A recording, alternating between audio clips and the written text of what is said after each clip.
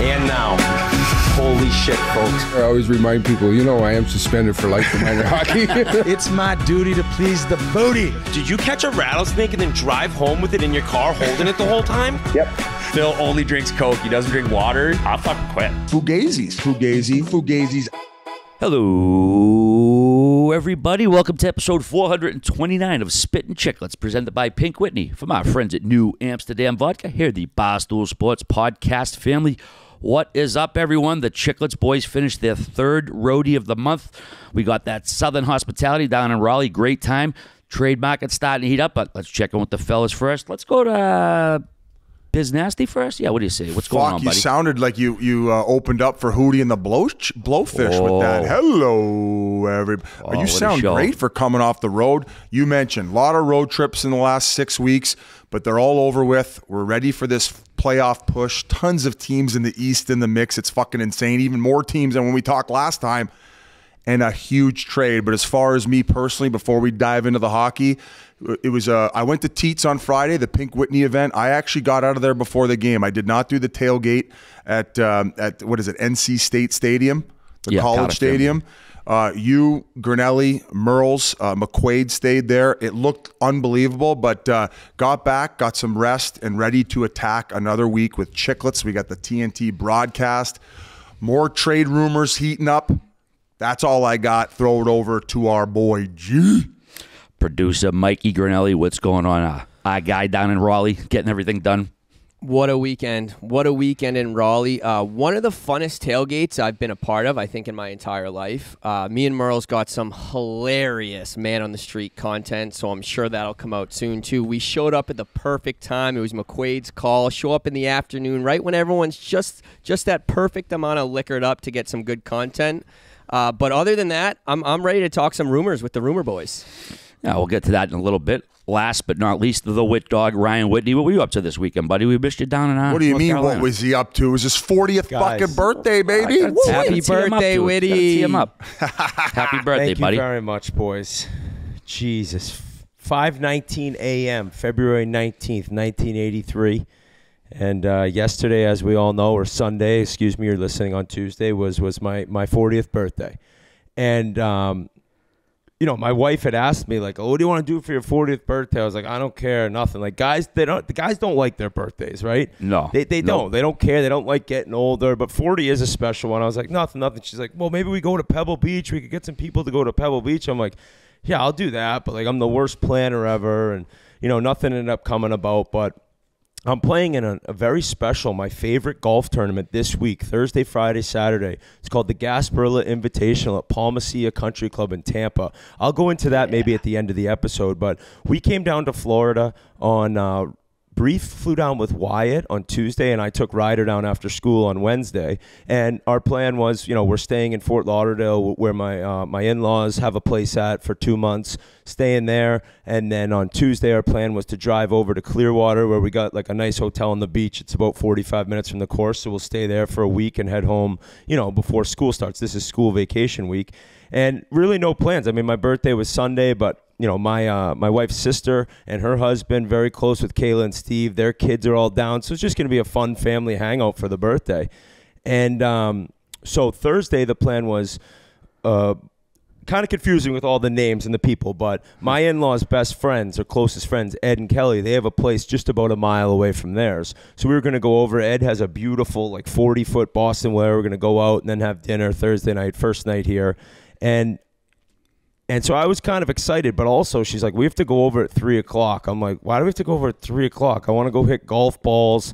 She's like, we just have to go over. Ed's taking us out on his boat. Can you just like go over at 3 o'clock? So like, I'm like, whatever. This is a fucking joke. My birthday's in 3 days. Start acting like a girl where their birthday's like a month long. Like, why do I have to go at 3 o'clock? Whatever. I'll go over at 3 o'clock.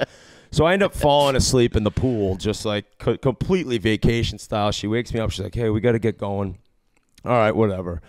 So we walk into Ed and Kelly's, and, I just walked in. They have a beautiful, it's like a 70-inch, one of those frame TVs where it's like an unreal painting, but it's actually the TV when you put it on. And I'm looking, I'm like, this TV's sick, Ed.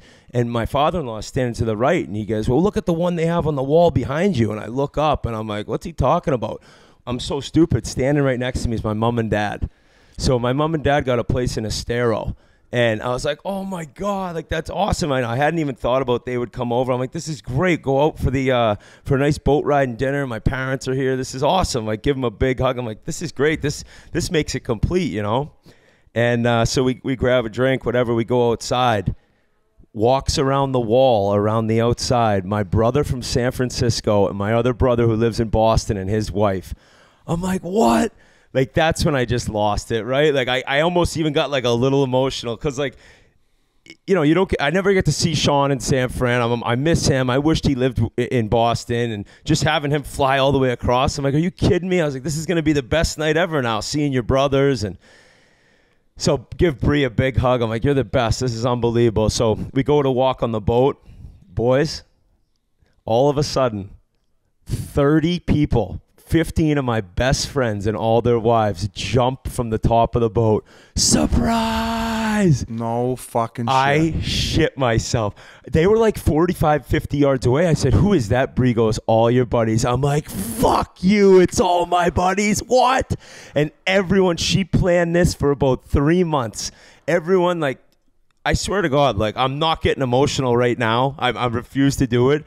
But I have the closest, best group of friends you could ever imagine. Just truly special people. And to, like, have all these people be willing to, like, spend their time, money, and energy to come down here to, like, celebrate my birthday. I was like, are you fucking kidding me? Now, mind you, I told them all, I'm like, if I lived in Michigan in February, I wouldn't see it. Yeah, you come down to Florida to see me, of course. But just the most amazing 3-part surprise I've ever experienced. And I will say, I even told Bree, I said, like, I kind of thought to myself, I was like, it kind of sucks I'm not doing anything for my 40th birthday. Like, that's all on me because I was like, I don't want to do anything. But then I was like, I'm just going to turn 40 and that's it.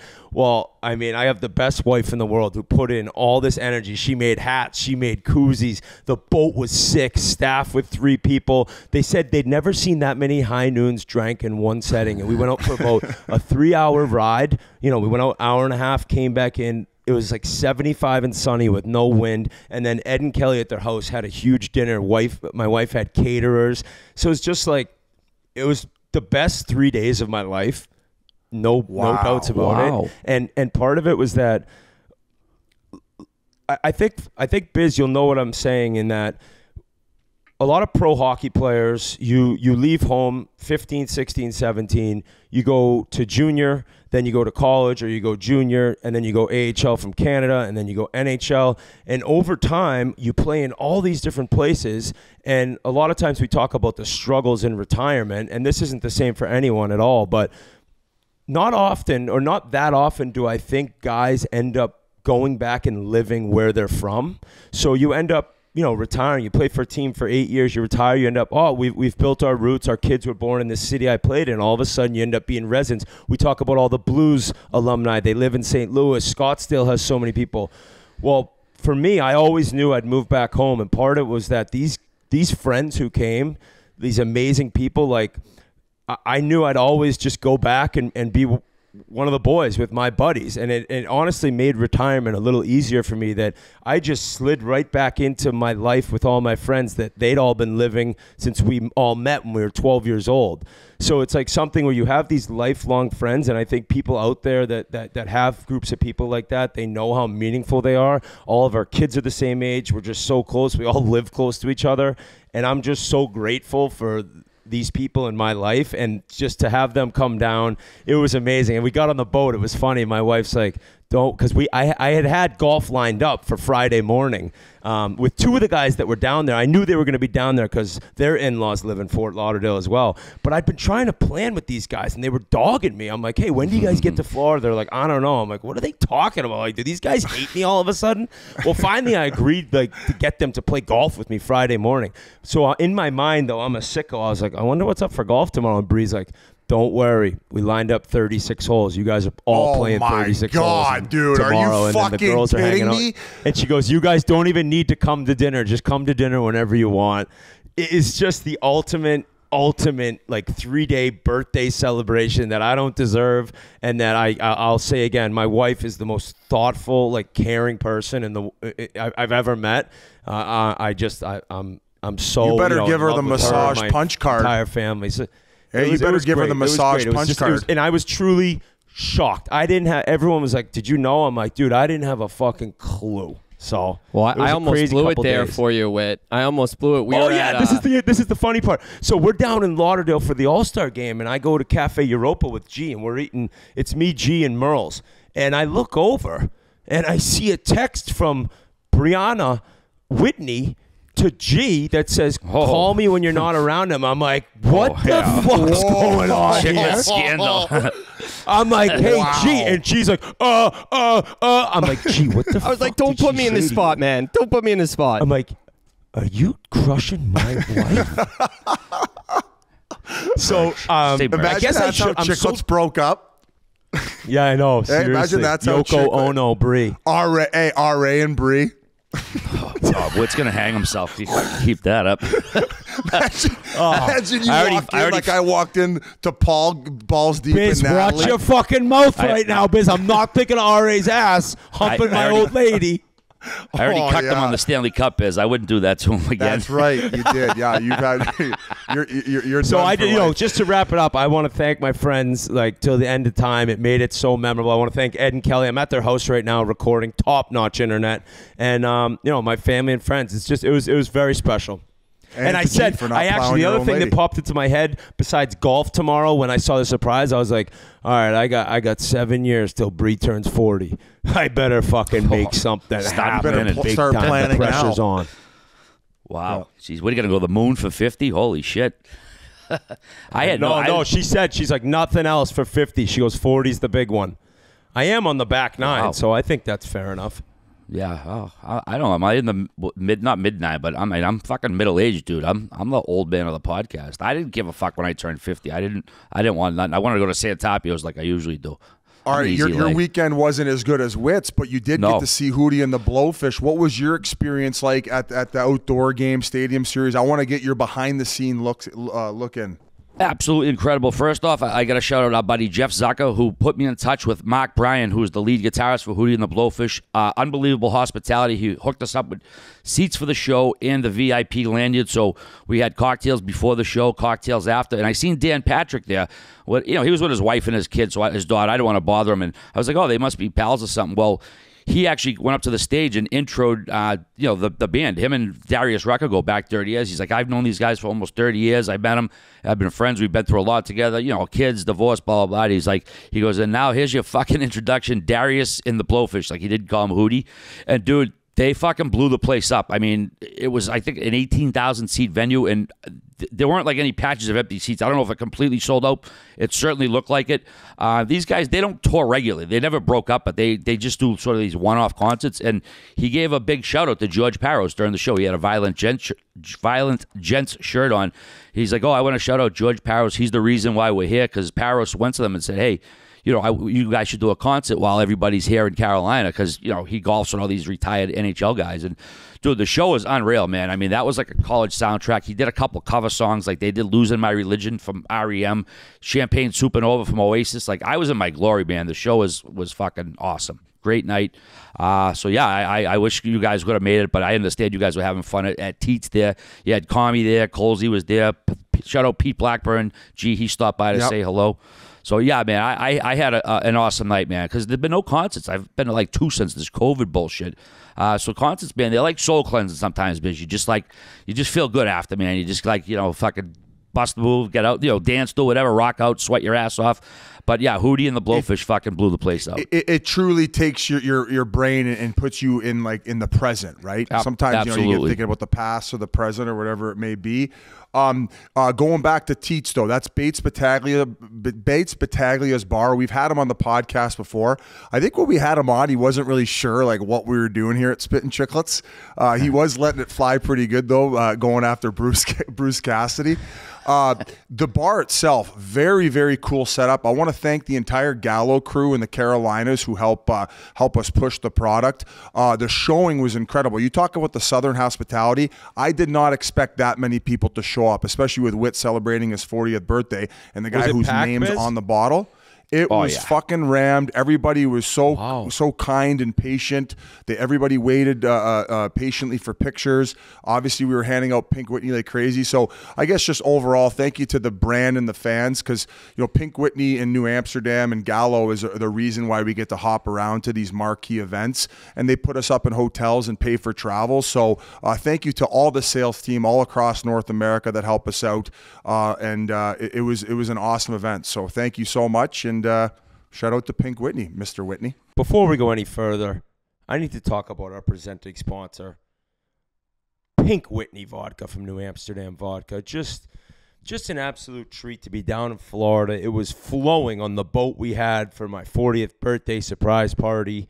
It was flowing at Teats for the pregame party down in Carolina before the big tilt between the Capitals and the Hurricanes. It'll be flowing on the golf course when I'm playing in the Gasparilla at beautiful Palma Seca this week. It's the perfect drink to have with your buddies. It's the perfect drink to have with your family, and it's the perfect drink when you're looking to just relax and watch a little hockey. So please, everyone, go out, try a nip, get a bottle, put it on some ice, throw in some soda water, do it as a shot. Whatever way you want to drink it, just have a good time enjoying Pink Whitney, enjoying New Amsterdam Vodka, and thank you so much for being a loyal supporter of not only our pod, but our favorite vodka ever, Pink Whitney and New Amsterdam. I mean, we haven't even gotten to the game yet either. Like I said, Raleigh, unbelievable host. The outdoor game was sick. They had the NC State band there, the mascots, the cheerleaders. And, I mean, they fucking spanked them. They got a 4-0 lead. The Caps got 1 goal late. Tommy Wilson ruined the shutout bid. But, I mean, Carolina just dominated. The atmosphere in the stadium was great. It was actually kind of cold in there. I didn't pack a jacket. I only had my hoodie. I froze my balls off. But the food in the stadium, though, was incredible. Like 10 out of 10 shit. Carolina barbecue. It was so good.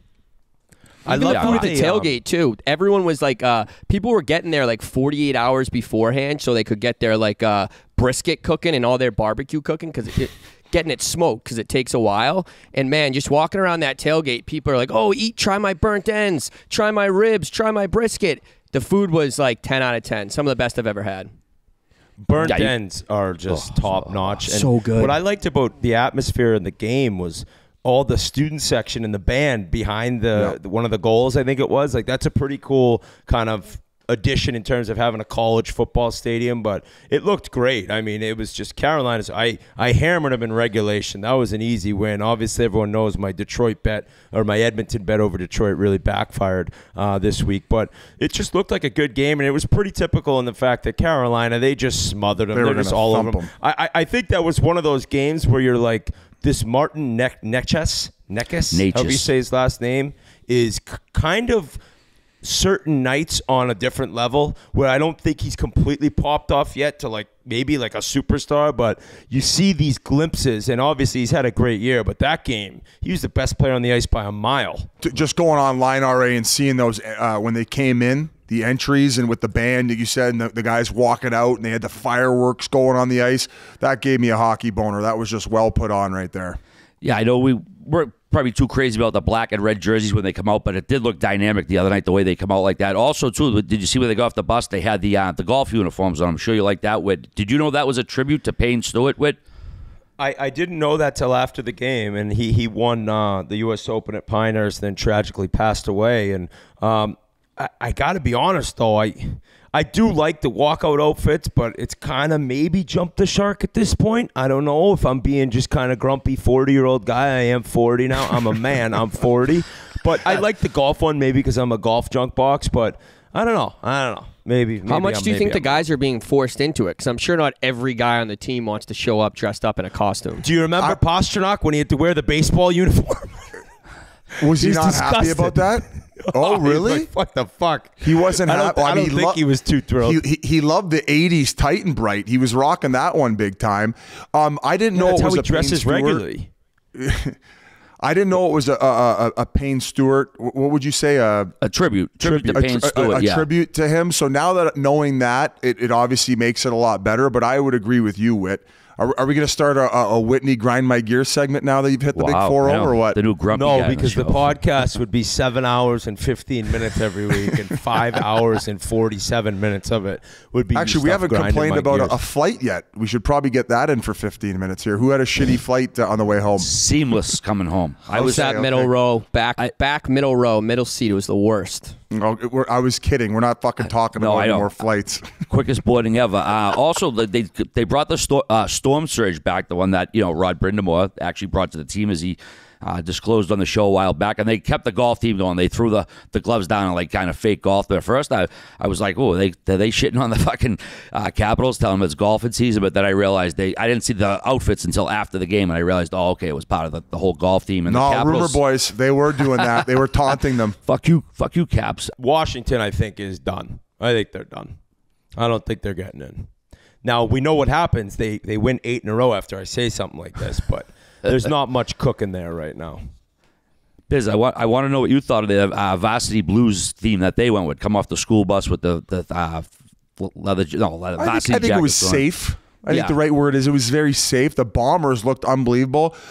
Jerseys, same idea with the Canes ones you said, RA. At first, I was like, but when they're on the ice and they're big like that, I like the presence of them. And the Nashville had the same thing when the Nashville was roten and big, and then they had the guitar pick in the middle. So I like the theme of making them very big so you can see them from far distance, and they pop nice when they're on the ice. So I think before we judge these jerseys, we have to see them in the full outfit with the gloves, helmet, and how it all plays itself out. I know. You see a picture of a jersey off online. It doesn't do it justice in terms of the guys actually in full uniform wearing it out on the ice. It's totally different than the pictures that first get released. What did you see the dog face off? He's like a local legend fan dog. He come out with the puck and dropped it, and I think it was a stall, and I don't know if it was Baxter. They shook the guy's hand, then they shook the dog's hand, like, give me a paw after he dropped the puck. Pretty funny little clip. Also, 56,961 people, largest crowd in franchise history. Me and G was saying the only thing I think the NHL could maybe work on with whatever the next Stadium Series venue is post-game transportation, because there's nothing around there. It's a college campus. There's no bars or restaurants to kind of chill out afterwards, and there's no signage. It can be confusing, especially if you had a few Pink Whitneys or Big Deal Brews getting out of there and finding your ride sharing. But I think other than that, the NHL really hit a home run here. I mean, that's maybe one minor quibble, but otherwise, we had a ball. Shout out to Raleigh. Like G said, the folks there, unbelievable. Hospitality, generosity. You can walk up to any table, pull food off it. Nobody says anything to you. They're actually honored. They eat their food, drinking their moonshine. So, Raleigh, we tip our caps to you. See, we're not biased. We don't like the TV timeouts, but Kim Jong-Bettman did a great job with the league by throwing on another marquee event. Absolutely. The next one, Seattle hosts Vegas, and then there will only be 3 teams after that game that have yet to play an outdoor game: Arizona, Columbus, and Florida. So, I don't know. Okay, so I'm hearing a rumor that in the near future they want to do one between Tampa and Florida and do it in Tampa Bay, which I don't know. That's like the humidity over, even in the wintertime, you just can't. Like, we were there filming that commercial. We were there for All Star. Like, at what time of the year are you going to do this? Because even if at nighttime wit, there's no way the ice is going to survive. You're going to have a Lake Tahoe all over again.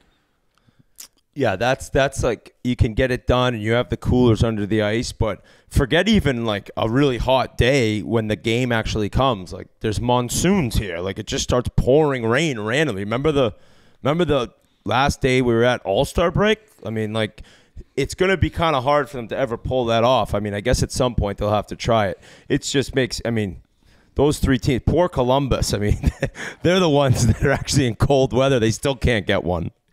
You 3 can vouch for me. Arizona at ASU Stadium against the Vegas Golden Knights. It gets so cold here in the wintertime at night. There's no humidity. It's the perfect temperature and outdoor experience. Yes or no?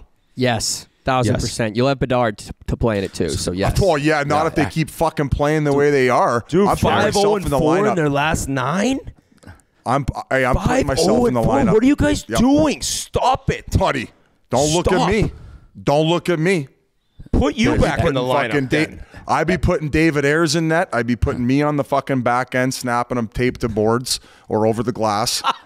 Arizona versus Columbus, winner gets Bedard, Biz. How about that? The Flint, Michigan Mega Bowl. Alexander Ovechkin, he did miss the game. His dad passed away, so we want to extend our sympathies to Alex and his family on the loss of his dad, Mikhail. He was a very popular figure on the team. Every time he came around, all the players loved him. He was a big fan of the team. Obviously, his son played for him, so we're sorry about your loss, Alex. And again, we extend our sympathies. And I thought the CBC up in Canada, Biz, they ran it like a shitty timed hit piece on Ovechkin. I thought it was just like a total lack of class. The headline, what to do about a problem called Alex Ovechkin, a closer look at the NHL's close ties to Putin. I mean, the guy's on fucking personal leave. His dad died. You could have done this a month ago, a week ago, next week. You do it when he's on leave. I just thought it was a fucking shit move. And it was a classic like reporter, like, all right, let me get two people who agree with my thing, and then I'll amplify it that and say, oh, some people are saying. It was just like... is extremely liberal to the point where it's like you can't tell me that you're better people when taking that opportunity during that period of time to run that. It's like you're not a good person. You're exactly. not. Yeah. In fact, you're the opposite. And anybody with half a brain can see right through that bullshit. And it's becoming more and more obnoxious to where I think more people are kind of. I think there's way more normal people who understand that far one way and far the other way are ridiculous. Let's be gone with all of them and just fucking live a normal life with the 90%. Who wrote that piece, all right? What was the I didn't even write his name down because I didn't want to amplify it anymore. What was it from? I didn't hear where it came from. CBC.com. CBC. It was by CBC. Terrence McKenna from CBC. Yeah. Come on. Like I said, there was nothing new in there. It was, I know the guy Slava Malamud, I think you pronounce his name. He's, he hates Ovechkin and Russia, and that's fine. He has a stance, but the guy just kind of took all his points, and then, Hasek, who's been very outspoken. Those are the only two people he got. He didn't even get them. They've been saying the same thing. So Hasek was going at Ovechkin's kid at the fucking All Star Game because he was doing breakaways. It's like, buddy, take a knee here. Like his kid was born in America. Like, give it a rest, man. Yeah, exactly. It's just there's time and a place, man, and it was just fucking I don't know. Bullshit that they did at them. But anyways, we can move along, start talking about the fun stuff, start talking about the hockey. We do have two guests today we're going to get to a little later. Vegas Golden Knight All-Star Chandler Stephenson. He stopped by when we were down at Fort Lauderdale for a chat. And our buddy Colby Armstrong visits for a little chat about the PeeWee Tournament, the PeeWee Tournament up in Quebec. Sounded like a good time. But first, Biz, your Leafs swinging for the fences. They loaded up for their next playoff adventure. They got Ryan O'Reilly and Noah Chari from the Blues in a 3-team deal that also included the Minnesota Wild. The Blues got back forwards Adam Gaudette and Mikhail Abramoff. Toronto's first in 23, Toronto's second in 24, and Ottawa's third in 23. The Blues will retain half of his $7.5 billion salary, and Minnie's going to eat a quarter of that as well. They sent prospect John Palat to Toronto for Toronto's fourth and 25. I'm not sure what Minnie's doing here. I don't know if it was a favor or whatever. And then Achari's $1.25 million. O'Reilly, 32-year-old pending UFA. Won the Cup, obviously, at 19. Conn Smythe, Selke. They pencil him in third after Matthews and Tavares in the center. We'll see what happens there. But, Biz, you're the Leafs fan. What's your reaction to this huge trade? Kyle fucking Dubas, man. What a move. His back was against the wall this year. He had to pull a rabbit out of his ass, and he did an incredible job. And let's go back to who got the party started with Lou Lamoriello. Everyone thought, he got Horvat. He started the party off early. And then Drury says, hey, buddy, there ain't enough fucking Cialis on the planet to get you guys up for a playoff run like this New York Rangers team. And then they go out and get fucking Tarasenko and Mikola. And listen, we knew that was going to put the pressure on Toronto to do something in Dubas' last year of his contract. I'd give him a fucking extension for making this move. It completely makes up for the fact that he got rid of Kadri. That was probably the worst trade of his tenure with the Toronto Maple Leafs. But to go in and you talked about it last podcast. I was talking about praying for Kane. Well, they end up going and they solidify that bottom six by not only getting Ryan O'Reilly. And it seems like these lines are going to be put in a bit of a blender to maybe decide if he's going to end up on the wing or if he's going to end up third line center. Not really sure how it's going to play out. But if everybody's like, oh, he's got 12 goals this year and he's regressing offensively. I think we have been adamant about saying that Ryan O'Reilly has lost a bit of a step, but penciled in as a third line center, he will beat you with his mind, his skill set, and all the other intangibles that you need to bring to a championship lineup. So I like him penciled in. You got fucking Matthews, you got Tavares, and then you got Ryan O'Reilly. To me, that's the most depth up the middle in the entire Eastern Conference. Argue with me if you guys want to argue with me, but that is a deadly, deadly middle of the ice. Then on the cherry on top, Achari. Maybe one thing that the Leafs were lacking in the bottom six was that physical approach where Giordano said it best. He goes, everybody's raving about the O'Reilly aspect, but this Achari is a pain in the ass to play against. He's built like a cigarette. Sandpaper. He's built like a cigarette machine. He's 5'10", 210, maybe 215, depending on how much fucking pasta his parents fed him before pregame. And he finishes every single hit. So just talk about forward-wise. And I don't think that Dubas is done. But overall on that trade, A+, it sends a message to those guys in the locker room. We got a championship pedigree in here now. We got more added to the bottom six. And heck, I think at this point, O'Reilly is probably a 15 to 17-minute guy at center ice, maybe because of the less amount of skating that you play up and down the wing. Maybe he's playing top two lines and he's getting closer to that 20. But overall, don't care what they gave up in order to get him. It's going to be a late first rounder anyway. A fucking plus to a guy who put Toronto back on the map and back in contention for that Stanley Cup this year. Do you think that it was too high of a price for the Leafs to pay? Not at all. And I think the main reason being that Dubas knows all these draft picks he's given away, he won't even be there to see these draft picks if they don't end up making a run. You know what I'm saying? So I think he made it pretty clear in that he didn't want to give away draft picks. It's something that's hard for him to do, but more than anything, he didn't want to get rid of any roster players, which makes a lot of sense. I mean, it's the last year of your deal. If you don't get out of the first round, you're done. So I really don't have the time or energy to worry about these draft picks. I just got to get guys in now that are going to help this team. I'm seeing line rumblings of Tavares actually on left wing and O'Reilly centering the second line. Like Biz said, I think it's a complete blender mashup until you figure out what works. But for them to maybe go on a true cup run, I would think O'Reilly'd be your third line center. Achari, just exactly what Biz said, just a bulldog motherfucker to play against, exactly what they needed. And more than anything, when you talk about the chirping of O'Reilly, who, yeah, maybe he has lost a step and his production's way down this year, for any player, and even more so for a guy with the pedigree and the resume of Ryan O'Reilly, to get to a different team that has had success for the past few years, it gets this side of you going that necessarily wasn't there with St. Louis and their struggles this year. So yeah, his numbers there aren't great, but just like the mental aspect of joining a contender and being in the race, it can up a player's, not only their value, but their overall play just on the mental aspect of it. Like, I'm back in the middle of it. And this is a guy who was not ever approaching St. Louis games. Like, they didn't mean the world to him.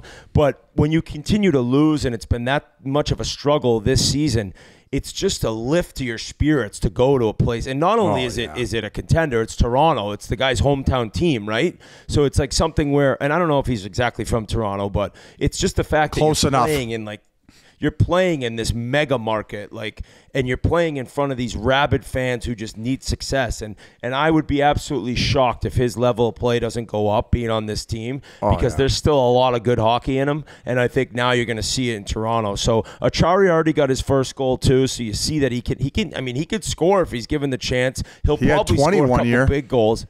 Yeah, exactly. So this is a guy that both of those guys are just exactly what the Leafs needed. So coming from an all-time Leaf hater in myself, who ironically enough loves watching the team play, but just hopes they lose every game, I gotta be honest with you guys. If I'm Tampa Bay, I'm sitting around like, oh fuck, because we got Tampa, Toronto, and we got Rangers, Devils in the first round. Those are pretty much locked in.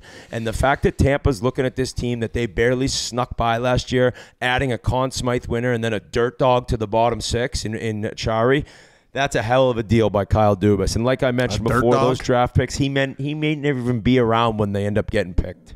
I like that. Dirt dog? You just come up with that on the spot? Wet dog? Nah, that was a Red Sox term. Yeah. Oh, is it?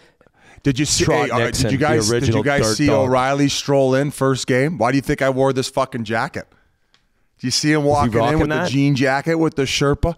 You don't think, hey, I'm going to take a page out of your book, Whit. You don't think Lisa from Lindsay, Ontario was fucking jamming herself with the BBC special?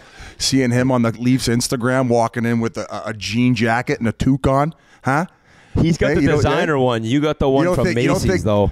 You don't think Carl from Coburg was listening to talk radio the next morning after that trade, cranking his cock off before he got his 99 Tim Hortons roll up the rim to win special? Come on. Huh? He's probably going to be a little more careful. I have to throw a little shade. I mean, they lost to Columbus and Chicago this week, so let's hold the horses here, correct? Well, okay, so that raises another question, and I'll throw it around to you guys. What else has to be done? In my opinion, they got to go and find one more defense, and I think they need a little bit insurance in net. I'm not saying fucking, I'm not saying to go get Vemelka or the next big guy. I mean, maybe David Ayres, RA? Is he the guy? You think he's the guy? A lot Is of he the third string? Yeah. I mean, the trade obviously huge, but my first thing was like, well, it doesn't improve their defense. I mean, they still have the same D. Not that it's an Achilles heel for them right now, but I think it could use some improvement. But I think O'Reilly, he's going to start checking the labels on those bottles. Did you see that clip? He was in warm-ups. He went over, grabbed the bottle, he put it over his head. It was all BioSteel. He put all fucking BioSteel on his head. Yeah, he just got there, didn't know it wasn't water. Fucking dumped the stuff all over him. And also, you got to give Sheldon Keefe a little shout-out. Sheldon Keefe, he started him the first game, so the crowd gave him a nice applause. I thought that was a pretty cool gesture he did, so he can get him right out there and have the crowd give him a little acknowledgement. So, yeah, man, they still need some D. I mean, Samsonov's been pretty damn good in net for them. We'll see what happens come playoff time. I mean, it's the Leafs, it's the playoffs, so it's always going to be an adventure. I always use this example, and I don't mean to get carried away because I know it's Sidney Crosby and it's Evgeny Malkin, but that one cup run where their best defenseman was Dumoulin. Tanger ended up getting hurt. If you have a strong enough middle of the ice, and the way that Toronto plays defense now is they play as a five-man unit. It's not all scrambly like it once was. And you also have the defensive commitment from those top-end guys. I've already mentioned it 20 times already. Matthews blocking all the shots. The defensive game overall from the team standpoint has improved. I don't think that they need to go out and make a huge splash on the back end. I'm looking at a guy like maybe I think that they lost a lot of physicality on the back end when they lost Lyubushkin. I thought that he went in and did a tremendous job of just separating the man from the puck. Simple game. Maybe a guy like Luke Shen. I'm drawing a blank to the defenseman's name in Columbus who keeps coming up. Gavrikov. And there's ties right now to him potentially going to, was it the Rangers? Boston's been a team mentioned. Boston, excuse me. It was Boston. I see fucking Doobie maybe sneaking in there and cock blocking that. And here's another crazy one for you, and you guys are going to think I'm full of shit, all you people listening. I talked to an extremely reliable source, and we're going to get to more in Patrick Kane. I heard the reason that Kaner was so upset is he was 1 foot in the door in New York. The trade was basically done when Doug Armstrong came in last minute and cock blocked it and then got it done with Tarasenko and Mikkola. So that's why Kaner has been so irritated and maybe a little bit more vocal than we're used to hearing Patrick Kane be. And why he might have looked a little lifeless the couple games after that trade had gone through, just how maybe dejected he was of thinking he was literally on his way to New York and then boom. Well, we can put the lifelessness. We could put the lifelessness aside because now he's got 5 goals in his last 2 games, including the hat trick against Toronto. And what was interesting was his quotes after, where they asked him about the chance or maybe the rumors about going to Toronto. He's like, that was never even really discussed. And he kind of made a point. He's like, not everything you hear is true. Now, there's some very reliable sources out there, but even those guys end up getting false information. And maybe he's taking a shot at the rumor boys, us four, who just sitting around making stuff up. Like I said, he's taking shots at me before. He called me a clown at the beginning of the year this year when I was doing the first broadcast with the Stanley Cup champions, or the reigning Cup champions, Colorado Avalanche. He kind of subtly threw it under his breath. I think that was a shot at us. I think our prayer was heard worldwide. Is he anti-prayer biz? So, which leads me to my next point. I think that Patrick Kane hates God. That's ultimately the point I was trying to make. He's anti-Christ. And I don't know where he's going. Probably Dallas, where there's no state tax. Weeksy mentioned Dallas and Vegas as two possible landing spots for him. Weeksy's wide and pretty good. He didn't say they were the only two. And, like we just saw with the Tarasenko deal and probably a few other deals, that their salary retention, you have another team come in, give him a draft pick, to eat some of that salary. I mean, Chicago could certainly afford it, but I would think we'll see that there because he's, a $10 million salary. Also, what else do I have here? Well, I just want to say, I want to personally see a Patrick Kane spite tour. I don't know what's going on with the hip. I know that he's been a little bit more vocal. That game against Toronto, the hat trick, you don't think that was a message? The second goal was sick. It was fucking nasty. The patience he had, he looked like the Patrick Kane of old. Now, we also have to pump his tires in RA. I don't know if you've already mentioned it. He recorded his 1,216th and 1,217th career point over the last couple games, passing Jeremy Roenick for the third most among U.S.-born players in National Hockey League history. The list goes at the top, Mike Modano, below him, Phil Housley, and now we have Patrick Kane, of course. So a big milestone. I think that he's going to go down as the best American-born player ever. I think that he still has gas left in the tank.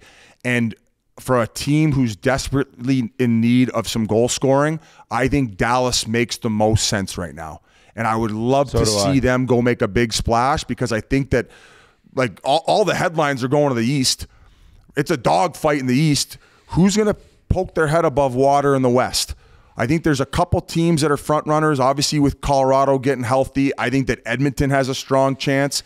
Dallas, with the goaltending they have and the back end they have to show that group inside the locker room. And it goes back to what you said last week too, G. Seguin and Kane have a little bit of history. Also, Emily Kaplan from ESPN reported the Blackhawks will not be trading Captain Jonathan Toews due to the uncertainty about his health. He hasn't played since January 28th, was placed on IR February 15th. In a statement released by the team on Sunday, Toews said he's been dealing with symptoms of long COVID and chronic immune response syndrome. We obviously wish him the best and good health, but I'll tell you, man, these immunity issues or immune issues, they're a motherfucker, man. Some doctors misdiagnose them. They can't figure out what they are. And then he's been suffering with a lot of this stuff. You just get like these weird maladies and symptoms that like doctors get mystified by. So he's been dealing with that quite a bit. So obviously, like I said, we wish him well. Biz, I want to just go back to the other trade, the Blues trade. The Blues dumped Tarasenko and O'Reilly, two huge parts of that cup run. They got back 2 first-rounders, a second, 2 thirds, 2 prospects. They have 3 first-rounders this summer. What went wrong with the Blues this year, Biz, and what do they need to do to fix this? Okay, so I don't know, and Biz, we'll snap it around before I get to that. I was just going to compliment Doug Armstrong and the way that he made – Go ahead, sorry. I'll shut the fuck up. I was actually just wondering, how many guys are left on that team who won the cup now? There's got to be Schenner. 6 or 7 guys there? Barbashev. I don't know the numbers, so I shouldn't have put you guys on the spot, but it happens quick, right? Parenko. And I think you were about to say, you got to give credit to Doug Armstrong. When he realizes what's going on, he's quick to act. That's what you're going to mention? Buddy, massive tire pump to unload the way he did and get everything back, where it's boom. You make the decision, doesn't look like it's going to be our year, unload, get ahead of it before the actual deadline. Like, let's call a spade here. If we're going to talk Chicago too with the Patrick Kane stuff, what are they going to get in return for him? I think that Davidson at this point has completely overplayed his hand and could leave that organization in a very difficult spot where you thought you had 2 birds in the bush, and all of a sudden it's like, you what do you mean? Or isn't that the term, 2 birds in a bush? It was a bird in the hand. Oh wait, a bird in the hand is worth. Sounds good. Yeah, I probably fucked it up. I probably fucked it up. But anyway, the complete opposite where he acted right away. I mentioned the fact that he potentially cock-blocked that trade, at least what I'm hearing from a reliable source. But to get the return in which he has, where they still do have some good assets, where they could fucking rebuild quick around Thomas and in Kyrou, I think just applause all around, man. This is a guy who's been around a while. He finally got a Stanley Cup. There's a reason he's involved with Hockey Canada. Just a genius move to make that quick decision, which I think I said a month ago or 6 weeks ago. I said they got to fucking blow it up. And Barbashev is also linked to be going out pretty soon as well. A guy who's an Achari type. just a big, I know, heavy I was guy. going to say that, but even a little better. You know, a little more offense to his game, maybe. But a tank. Correct. A tank. So, applause all around. Now, what were you asking before that about what went wrong? I think that when they got rid of Petro, things started going a little bit downhill. And this is no knock on Parenko's game, because I think when they ended up having when Al McInnes was there helping the guys out, I believe it was Al McInnes, he was helping these guys out find their game, and maybe being that ear to listen to and Josh back and forth, where I don't think that Parenko was set up to take on that number one role. And I know they try to do it by committee by getting Krug and Falk in there, but I just really sensed a shift after that where things were never the same. That's a hard decision to make as a general manager. Do I give this stud defenseman who's our captain and pay him $9.5 a year to stick around? Or do I, maybe go in a different direction?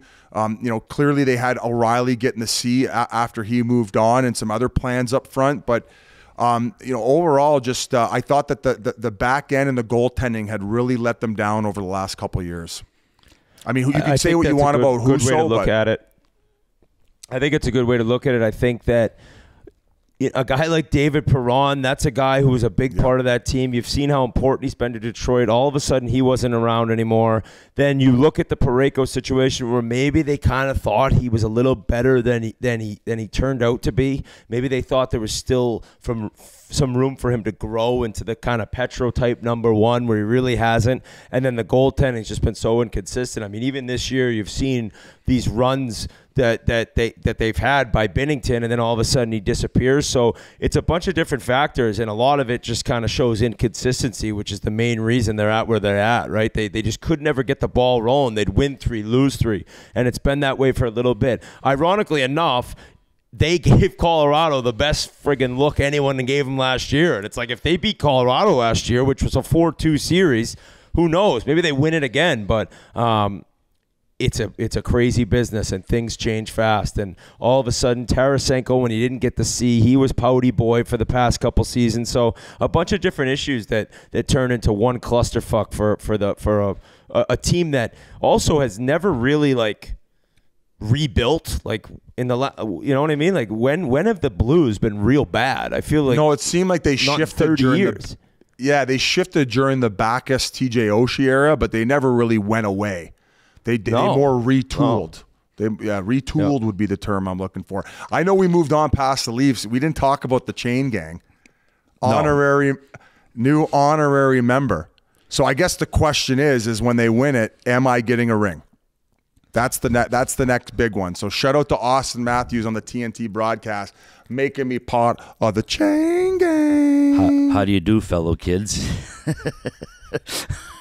You think I'm too old? I feel like I say this every year, but now this year, if they lose in the first round again, I am going to be the most insufferable human being alive the first episode after they lose. I just can't even. I don't even if I was happy during my birthday surprise celebration, I can't even imagine my just glee if they somehow lose the first round again this year. It will be fucking fantastic. Yeah, and amplify that by 10 if they do, in fact, make it past the first round, and then by 20 if they make it past the second round, and then if they end up going all the way, boys, we're going to be officially a Leafs podcast. We won't even know what the Boston Bruins are by the time I'm done with you guys. I'll be at fucking Spotify then. Biz, were you a big puka shell guy back in the day? I could see you wearing the puka shell necklaces? Yeah. I don't think I ever did the puka shell. I might have had it. I had a couple hemp ones in my day, surprisingly, RA. But no. But you think I should go seashell for the other chain? I think they're pretty cool looking. The dudes still wear gold chains. I know they were big way back in the day when I was younger. The guys still wear gold chains. Oh, yeah. Not just Italians, like anybody. Yeah. I'm going to be wearing a choke collar. I'm gonna go full bondage for this run, boys. We're going off the rails. Bring out the gimp. He's sleeping. Well, I guess we're gonna have to wake him up now, won't we? Biz, a bird in the hand is worth 2 in the bush. That's the phrase. Yeah, 2 in the bush. 2 in the bush. The Avs and Wild, they were the second game that night. Billy Guerin, not sure whether the Wild will be buyers or sellers. I don't think that trade the other day really indicated much. Like I said, it was almost like a favor. They took on a little bit of the salary, gave up a prospect just for a 4th rounder. But what? Well, they bought a draft pick basically. Yeah, and they, but the prospect was a 4th. Spent money to get a draft pick. Right, and they lost a prospect as well. They kind of swapped him out for the pick. But what, do you think Minnie does anything? I mean, they don't have a ton of money. They've been struggling recent. They're barely holding on to that last wild card spot right now. I don't, and I think that unfortunately for Billy Guerin, he went in and he had to make that tough decision with the Parisi Suter buyouts, and it's just one of those things like this year and the next 2 after, they're kind of just floating, and if you get in the playoffs, that's a great thing. They just don't have the ability and the cap space until that entire buyout ends to do much. So it's a good team that could add if this whole thing hadn't gone down the way it had, but right now they're just stuck in between a rock and a hard place where they hope they get in. But deep down, I'm sure Billy G knows they don't have the team to make a run for a Stanley Cup. Ironically enough, I've said ironic 15 times this podcast. If I say it again, that's okay. I use crutch words, don't you think? Gustafsson is playing great, and Fleury's been kind of struggling. So it's like, are they going to ride Gustafsson now, who's never really been a starter? So there's a bunch of different things going on. The one thing is, you still just get to watch Kaprizov every game if you're a Wild fan. This fucking guy is so fun to watch, and they have him locked in. So I think you're more looking for Minnie in 2 or 3 years to try to really start building something special, because there's not much they can do. Right. Yeah, they got Boldy. They got that Rossi kid. Now, RA, if I'm not mistaken, did those buyouts not kick in this year where they have $10 million going against the cap? Or no, I think this is the year it kicks in.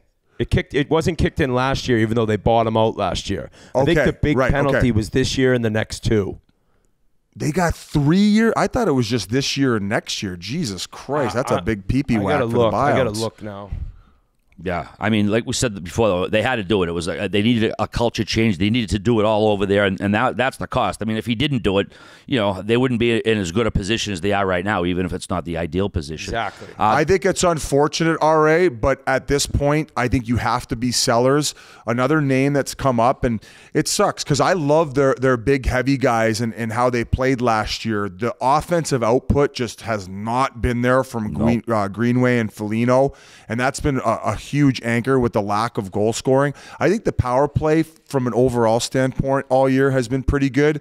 But guys, when we were on that TNT broadcast for that game against the Avalanche, since January 8th, 15 games they'd played, they'd only scored 15 5-on-5 goals.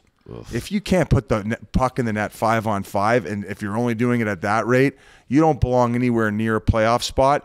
I think that a playoff team, though, could go out there and use a type of guy like Greenway. I don't know if they're willing to part ways with him. I think that they personally, from an overall team standpoint, have enough big meat in their lineup for today's standards. If they wanted to get a pretty good haul for a team who's in desperate need of a big body in the bottom 6, I wonder what they could get for him. Maybe he's going to remain patient from here on out, Billy G, because they don't really have many guys that they could get rid of that are going to bring back value. I know that they wanted to get Dumba off the books to potentially bring something in for this year. I don't think that's going to happen. I don't think you're getting the return, but his $6 million comes off the books next year. So I just look at it as a shuffle the deck, get these guys some experience down the stretch of playing in competitive games, and move on to next year. Yeah, Greenway in the first year of a 3-year, $9 million extension. He's got 2 goals and 4 assists, 6 total points in 39 games. He has been struggling this year. I don't know if a change of scenery is in the offense. How many's Foligno got? And I don't mean to pick on these guys, man. You have some good years. That's a career year for me. So Aaron called them out. Oh, did he recently? Right? I think he mentioned Foligno. I think he mentioned Hartman as guys who just kind of had, hopefully they start scoring more. Yeah, I know Foligno has 4 goals through 44 games. Yeah, they're just really lacking that second punch of offense. So sucks for the Wild fans because they had such good momentum already, but I don't know what else to say. Yeah, as for the Avs biz, I know you mentioned Adam Henrique would be a good fit for him. You said he's got 1 year left after this year at $5.825 million. Modified no trade clause. He's 33. He's got 33 points in 55 games on a pretty not so good Anaheim team. Do you think they actually pull the trigger on that, Biz? Or I personally think, as far as a centerman, he's the next hottest commodity in line. The other name being Larkin, and we'll get to him in a little bit. But Avs are going to have to respond by going to fill in that second line role. They have not gotten it done by Alex Newhook. He started the year in that second line center position. No consistent offense from him, and it's hard, man. You're going from being an in and out of the lineup type guy on that championship team to all of a sudden having to go against second line center across the league. It ain't easy, man. Night in, night out. So I figured that would be a night, and you don't probably have to overpay. There's not a lot of leveraging there where you could probably just do it. He may be at this point, given the desperate times, may command a first rounder, but I don't know. I feel like you get him with like an okay prospect in a second. What was that, Whit? Quickly, according to Cap Friendly, this year they're getting hit for 12.7 on Parisi and Suter. Next year, 14.7. The next year, 14.7. And then it goes to 1.6 for 3 more years. So they're just getting pounded. They're getting now, those are the same that's dildo what as Lisa from Lindsay. Spiked one. Yeah, that one's the one from the movie Seven. The strap on. The knife on the end, the machete cock. What's in the box? Who else do you think could help the Avalanche? I think that like Timo Meier is the next biggest guy, but he's a winger and he is so deeply rooted to New Jersey right now, and they have to respond with something, especially the way Pasha's been talking him up and getting Timo Meier. With all these other Eastern teams in the mix, who is the guy that you go out and get if you're the Avalanche and you want to repeat? I don't know. I think if Detroit falls off, you could see Tyler Bertuzzi go. I think that'd be an interesting one. Yeah, now they're saying he's not getting traded because all of they're a sudden in the mix. Detroit's But I'm playing saying great. He's playing awesome. Yeah, if they fall off, though, I think you could see them make some moves. Well, they haven't fallen off, and that probably should bring us to our next point and final fucking offer. I talked to Stevie Y this morning before I hopped on. 8.75 Dylan Larkin times 8 years. If you don't want it, you can fuck off. 8.75 is our final offer. For him to have, I think, 15 points in the 7 games since the All Star break, or 15 points in his last 7 games. Like, it's all this talk and all these interviews from Biz 3 minutes before the game. Are you going to resign? And all of a sudden, he's kind of just like, fuck this. Like, I'm just going to play my bag off. And if they don't want to sign me to what I want, then move me. Because at some point, you're going to have to come to the realization as a Wings fan, if he's not signed by deadline day, he's gone, right?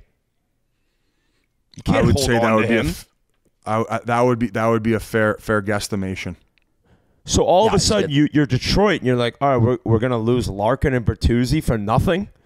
So it's he's putting the pressure on and he's being an absolute player and forcing their hand. Like it's like Lemieux. Jesus, Yzerman's such a legend. He knows what he's doing. He did this in Tampa, but he's got to realize like I maybe I'm overplaying my hand in a sense, right? Like this kid continues to step up his game the closer we get to deadline day.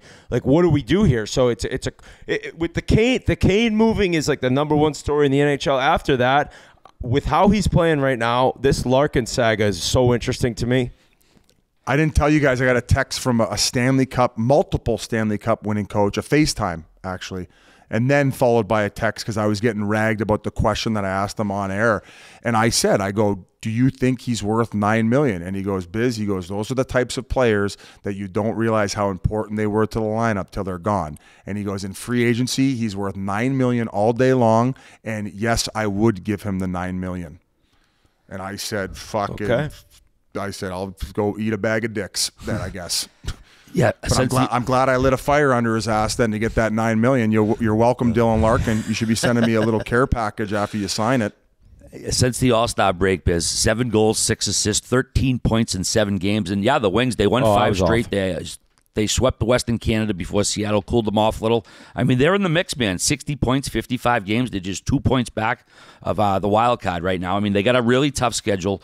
15 of their last 27 games are versus current playoff teams, and they played 27 games in 52 days. That's crazy. Ville Husso's been great, had his best month since October. They also extended defenseman Olli Mata, 2-year, $6 million deal. But we'll see if they stay hot, if they get in playoffs. If they're like within a couple points right before the deadline, do you think Stevie Y stands pat or maybe make some minor moves for like depth? I don't know. It's all the Larkin Bertuzzi thing. It's okay. You're not going out and adding these minor pieces to possibly get in the playoffs and make a run if you don't have these guys signed, unless you're totally fine with going to free agency and seeing if you can get it done when the season ends, which we saw happen with Forsberg in Nashville. It's not unheard of, but it's a certainly risky way to go about things. I'll say that. But I think Detroit, they haven't been in the playoffs in so long. The fan base is amazing. Original Six with the new arena. You'd have to think they're full tilt into getting in. What do you call that wrestling move? The reversal? It's like it seemed like Stevie Y had Larkin by the balls a little bit, and then he did the fucking switcherooski, where it's like after the playoff. I don't know. He must have been doing a different protein powder than I was doing in Fort Lauderdale because he came out of that thing swinging. Holy shit! Another team that jumped right back into the race. The Ottawa Senators, well, before they lost to the Bruins today, they had won 7 of 9. Not dead yet. Brady Tkachuk, man, absolute beast all year. 60 points in 55 games, leads the team with 77 penalty minutes. Jimmy Stu right behind him, 59 points in 51 games. Claude Giroux, what a year he's having. 22 goals, 52 points. How about Drake Batherson, man? This kid, 144 points in his first 200 NHL games. Only Spezza, Yashin, and Alfredson have more in franchise history, so that kid's on fire. And also, Biz, these numbers jumped out at me with Ottawa. They're third in the league in power play, 26.1, and ninth in penalty killing, 81.4.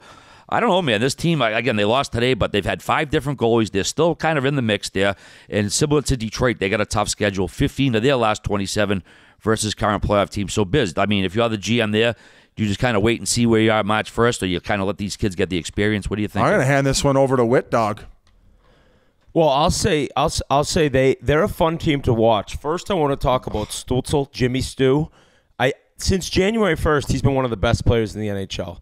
His points per game is up there near anyone. He's got a crazy amount of skill. That's a guy that as a Senators fan, you're like, thank God we hit a home run with that draft pick, because I think you got a stud on your hands the next 10 years. The other thing I want to mention, Brady Tkachuk, you talk about his numbers, what a leader he is. Today in Boston, I was watching the game before we started recording. Perfect, kind of description of him as a player. He goes in on the forecheck. He's flying, right? They're playing for the playoffs. He runs over Lindholm, who's quietly been a top 10 defenseman in the league, maybe even better than that this entire season. Runs him over. Chases down the puck and dives to get a backhand pass to somebody in the slot. Allmark ended up making like a 10-bell glove save. But you're like, that's fucking Brady Tkachuk. That's a true captain right there. And that's how he plays every single night. So it's not that surprising that this team hasn't really just kind of shut it down midseason and had this usual Senator lull after the Christmas break and January 1st of just being completely out of it. He's, as Biz uses the term, carried his team into the fight, just like Matthews doing in Florida. So it was just like the perfect play to describe him as a player. And I think, too, Giroux's been awesome. I don't know if they're getting – I will say right now I don't think they're getting in. I don't think there's a chance they get in just because of how many teams are right there. But it was a season in which they looked to be playing games that mattered in March, and I think they will be, and that's what builds towards the following season and years after that. So while maybe this year won't be considered a complete success because I don't think they get in, it's like seeing the correct ride to the top happen. Trajectory. The trajectory of the team is changing, and I mean, I know there were rumors early in the year when they were really struggling at getting rid of that coach. I feel like guys love playing for him, and he's getting a lot out of a group that doesn't have a lot. So you mentioned the goaltending situation and what they've been through. It's Brady Tkachuk leading these guys with a bunch of other young studs. So Josh Norris being out too, that sucks because what a player he is. And it is bright futures ahead with the new ownership coming, possibly a new arena, and a team that should be competing for a long time in the next couple of years. What a breakdown by you. Pat yourself on the back, Mr. Whitney. Now come up. I'm muted. No. You're still muted. No. I hear him. No, it's your internet. It's your 40th birthday internet. Hey, take a lap. We can't hear you. Take another lap. That's 2 episodes. You can't? Yeah. Can you guys hear me? I think it was my headphones. I can hear you. It was my I can hear you crystal clear. These things are Do a lap, trash. buddy. Do a lap. No. You got to do another one, brother. But just to piggyback what Whit just said, it was This early is in the me season. on the pod right now. He's holding up a full skeleton for those of you listening who can't see on the YouTube channel. By the way, you can watch our full podcast on the Spittin Chiclets YouTube. You just got to subscribe. A little quick plug for my boy G. GJ Smith, a lot of criticism from the fan base. They were asking for his head earlier in the season when the team wasn't playing well. It was Brady Tkachuk in an interview who was backing everybody off, saying this is accountability in the locker room from the players. We love playing for this guy. We need to pick it up in here, and they have done so since. So you talk about this team love playing for this coach and the coach. He's a player's coach. Say coach one more time, you fucking idiot. I mean, he is Lil Walt, right? With he plays just like his father out there. He's like a carbon copy. Down to the number, too, man. Love watching him play. Well, keeping with the Tkachuk theme, his brother, man, he's been everything as advertised for Florida. 28 goals, 48 assists, 76 points in 56 games.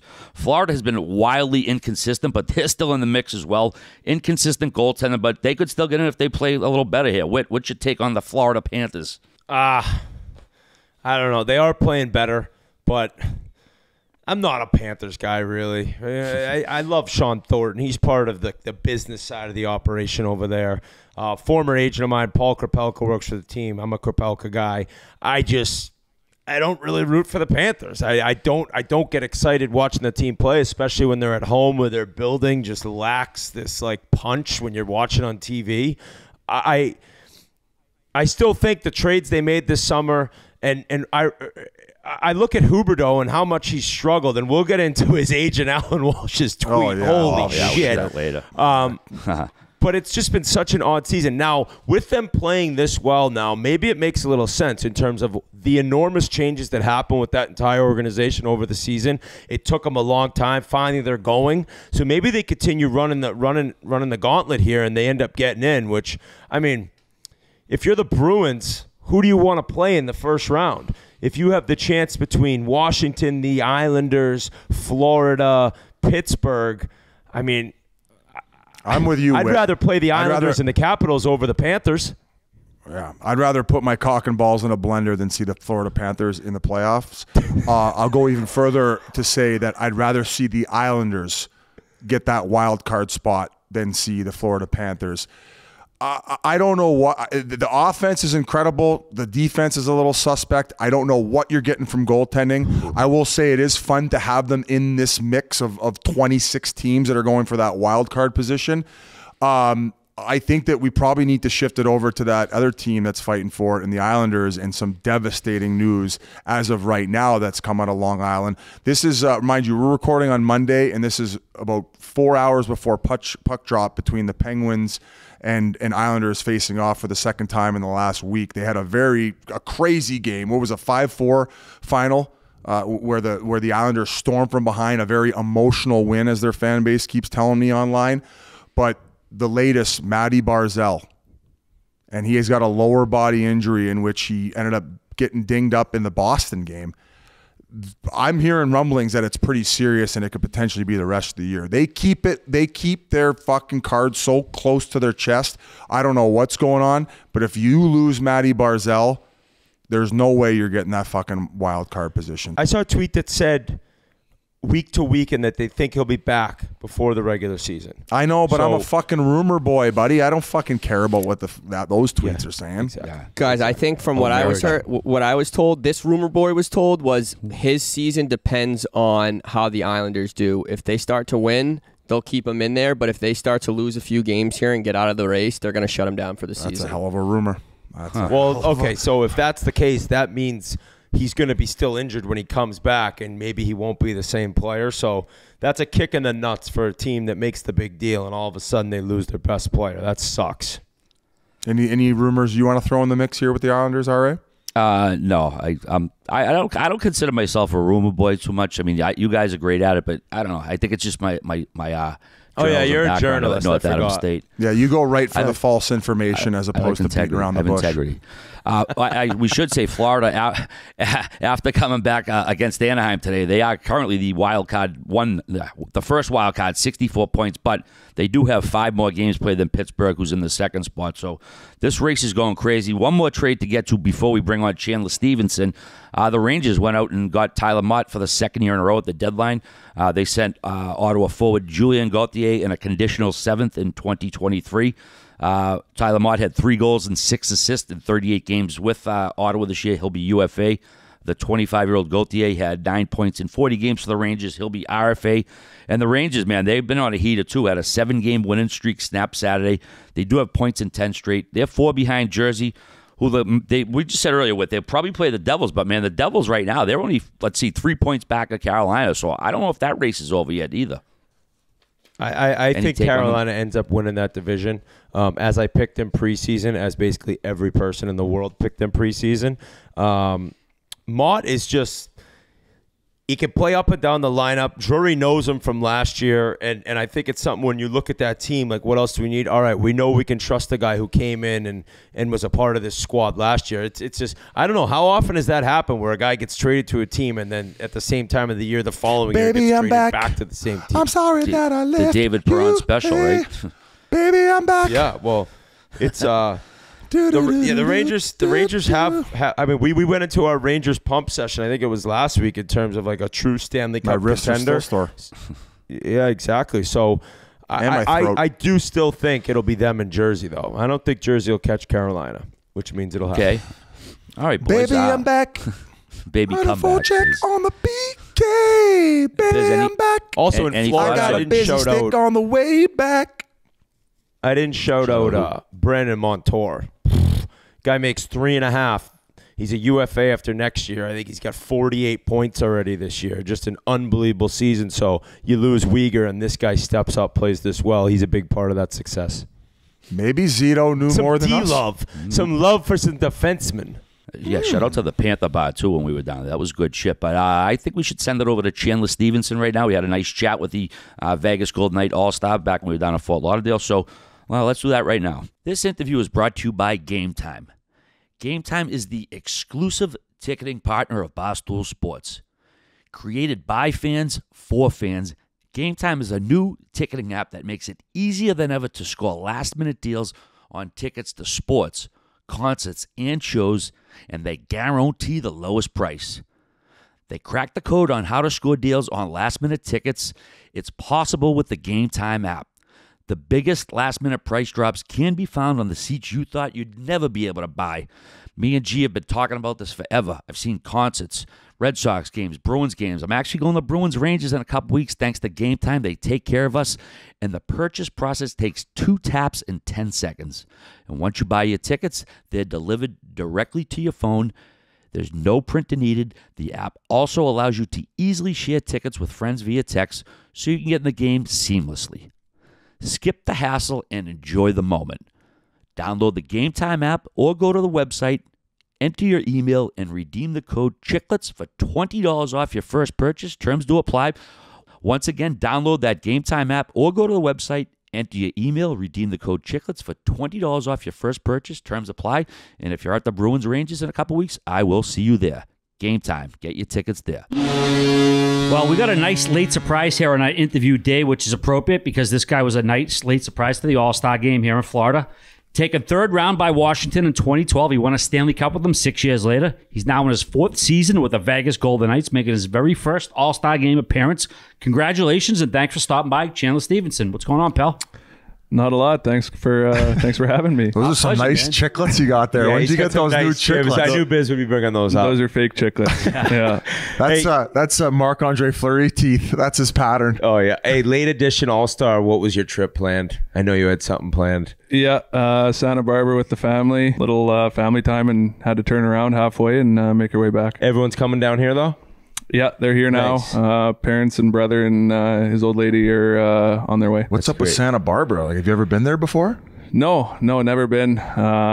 Just didn't really want to be on a plane, but I was on a plane here, so would rather drive than be on a plane for 5 hours. So and just Kylie's nice anywhere you go. Yeah. How far is that drive from Vegas to Santa Barbara? About 4.5, 5 hours. We stopped there in the West Coast tour. We made a on our 14-hour ride from LA to San Jose. So Brett Merriman could see the ocean, and it was dark an hour into the ride. We had this Barstool employee who booked us on that drive up to where we were going to basically San Jose from LA. Yeah. What was his nickname?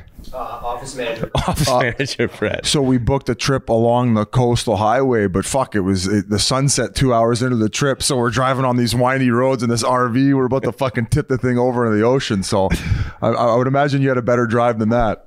Yeah, it was. I mean, it's still cold there right now, but yeah, it was kind of, that was what our break seemed like, just a 2 hour or 4 hour drive, because 2 hours and 2 hours back. So it was kind of funny that that's how I was just kind of saying how my break was. But obviously being here and getting to do this is special for sure.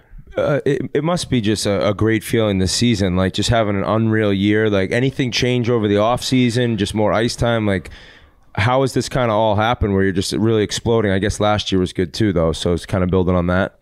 Yeah, just honestly, since I got to Vegas, they just let me play, let me be myself, and just the opportunity. And I mean, you guys can account for it. Anytime you get more ice time, you're going to feel better about yourself. Never happened. So. I just never got it. I kept begging. He loved warm-ups. The minute I'd ask, they'd put me in the press box. Yeah, but hey, your potential would be through the ceiling if you got some more minutes. But yeah, popcorn per minute.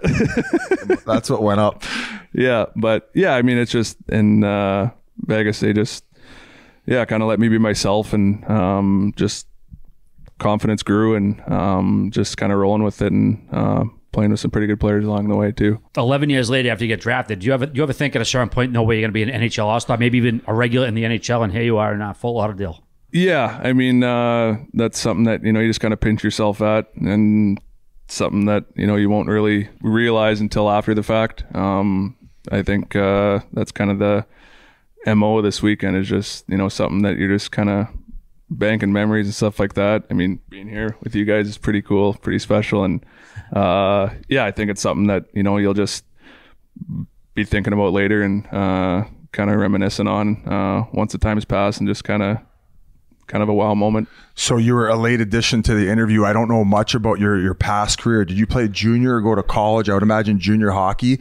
Were you a scorer there, and then when entering pro kind of had to adapt a checker role and evolved his game offensively? Yeah, played in Regina for 4 years, and just kind of climbed the ropes there, and then drafted to Washington. Same thing there in Hershey.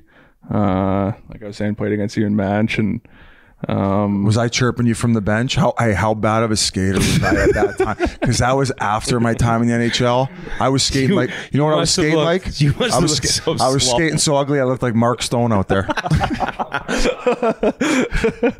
I was surprised at how big you were. I wasn't expecting. That's what everybody tells me. Like I look like a fucking midget on Instagram or something. Yeah, I don't know if it's it's because I wasn't bending my knees when I was skating. Maybe that, Just sitting on the bench, and then you stand up and it's like, oh, he's tall. So. You ever seen a better doorman in your life though? No. I have not yet to see one. Were you a skilled guy at that time? Were you buzzing out there? Were you getting your 20 minutes a game? Were you getting your touches? Yeah, a little bit. It's just, as you kind of progress and as you age, a little bit more responsibility, and it's just kind of been every league, in junior, and then the American League, and the NHL. It's just kind of been, just progressing, and a little bit more responsibility as it comes. That's pretty great, though, that you haven't been handed first or second line minutes. Like, you've earned them at every level. So I'm guessing even if you had to do with that in junior, it's helped you kind of just be used to, like, all right, maybe I'm going to start on the fourth line, but I'm going to work my way up. Yeah, I think, that just kind of is the... just be yourself. I think that's, try not to change as much as you can, and just be yourself. And it's obviously tough at times, when you're not playing as much or through a skid or whatever. But I think, the more that, you play, and, the more you just kind of, work your way up, you just feel more comfortable. It's obviously nerve-wracking at first when you're, lining up against, Sid or McDavid or somebody like that, you're kind of like fucked up, David. Like, you shitting bricks or what? Yeah, it's kind of strictly defense. At least you can. Like we're having a D zone shift. You can somewhat skate with them. Like, you're fast. He's still gonna outskate you, but you go into your pregame nap basically being, I'm a blanket tonight. I'm not fucking worrying about that rondelle at all. Yeah, I'm playing defense tonight. Yeah, not getting a minus, but that's it's you're kind of can't really believe it, and then there's some more that you play against guys like that of that caliber. Just kind of second nature, I guess, once you're more comfortable with it. No word of a lie. My last NHL shifts were in an exhibition game up in Canada with the LA Kings organization, and McDavid was playing in that exhibition game. I got cut out there fucking 2 times against him, fucking -1 each time within fucking seconds. He scored both times, or he had a point? He fucking undressed our line, buddy. It was like, I was like, oh my God, this, I knew right then and there, I was no longer cut out for the national team. And then I literally stepped on the plane, and Sutter called me over and goes, hey, you're going down. And I was like, I know. If you didn't come get me, I was coming to fucking walk over, buddy.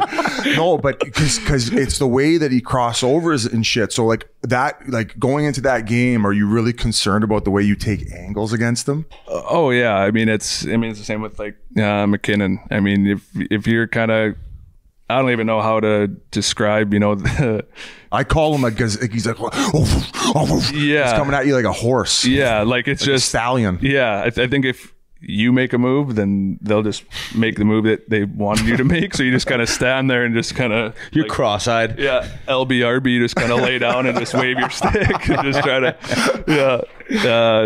get them, not expecting what you should be doing. But I mean, when you're in person, playing against those guys, and it's kind of happening, it's just kind of like you don't really understand how that's possible from like, okay, now you're where you are right now in like a stick handle in it's just, 1 second. Yeah, it's less like than you 1 blink second. And it's like they're there and you just keep blinking and they're just in different spots, and it's just kind of like, how is that possible? Who are the pros that help you evolve as the player you are? Like, who are the ones that you bounced a lot of stuff off and had the most impact on your career to date? Backstrom, Oshie, Ovi, even Tom Wilson. I mean, he was I was roommate my first year, and he was a guy that right from day one was set to be in the NHL, and he's got to have the biggest hog too. he's got that guy's got it all, right? He does have it all. Fucking guy, he does have it all. I hate those guys. But Backstrom's one of those guys. I mean, Swedes, they're just the best kind of salt of the earth guys, and he's just one of the best guys I've ever played with, Backy, and he just, the stuff that he does and how he makes the game look is just kind of, it's like Picasso. He's just kind of having his way out there with you, and he can pass forehand, backhand better than anybody I've ever seen. I find it fascinating how all these players get it done differently. Yeah, like you the way you're describing the players and how they attack you, and he's more just like fluid and like he slows it down. He slows it down where you're like, okay, we'll just go harder at him, and it's like, nah, man, it's like almost like a Zuboff. Slippery. He's unreal. He's unreal. He'll always be like a little underrated too, I think, just because Ovi's there. But when you mention, since you got to Vegas, like offensively, it's kind of exploded. I remember seeing you in Washington, like tons of speed, but did you never really get much chance to play with Ovi or on the top 2 lines? Were you ever getting opportunity there in terms of like more minutes?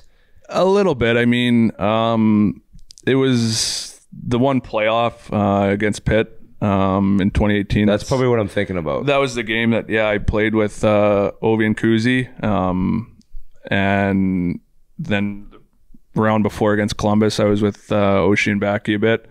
But we were like healthy the whole year, so we just we're just rolling kind of the whole year, it seemed like. And once I got to Vegas, it was kind of right away, like, let's see what you got kind of thing, and we're gonna put you on every line, on wing, and just kind of go from there. You must have loved hearing that though.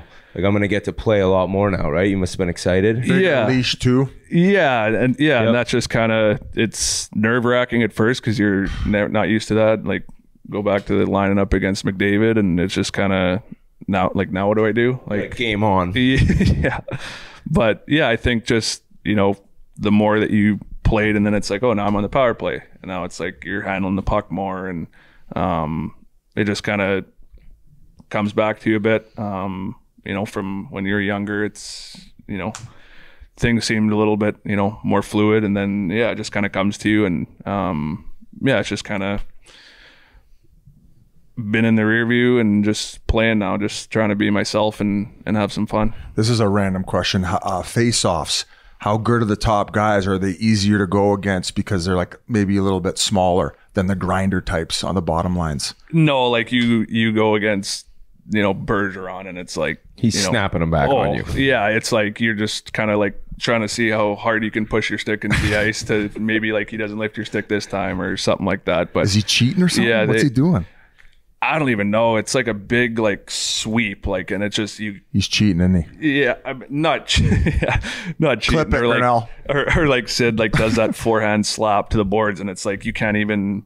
Like you're trying to stop. Yeah, you're trying to stop a one-timer. Exactly, he's Popeye. So, there's certain guys that it's just they've been around, they know all the little tricks. You'll try something, and it's like, oh, like kind of seen that before, and just like lift their stick and pucks back, and some guys just snap and make you look silly. That was a good question by me, by the way. Yeah, I like that face-off question. During that whole cover, you played all 24 games. Now, did you have a long-time relationship with Trotz, like going back to minors, or did he have you have his instant trust in that playoffs, or what?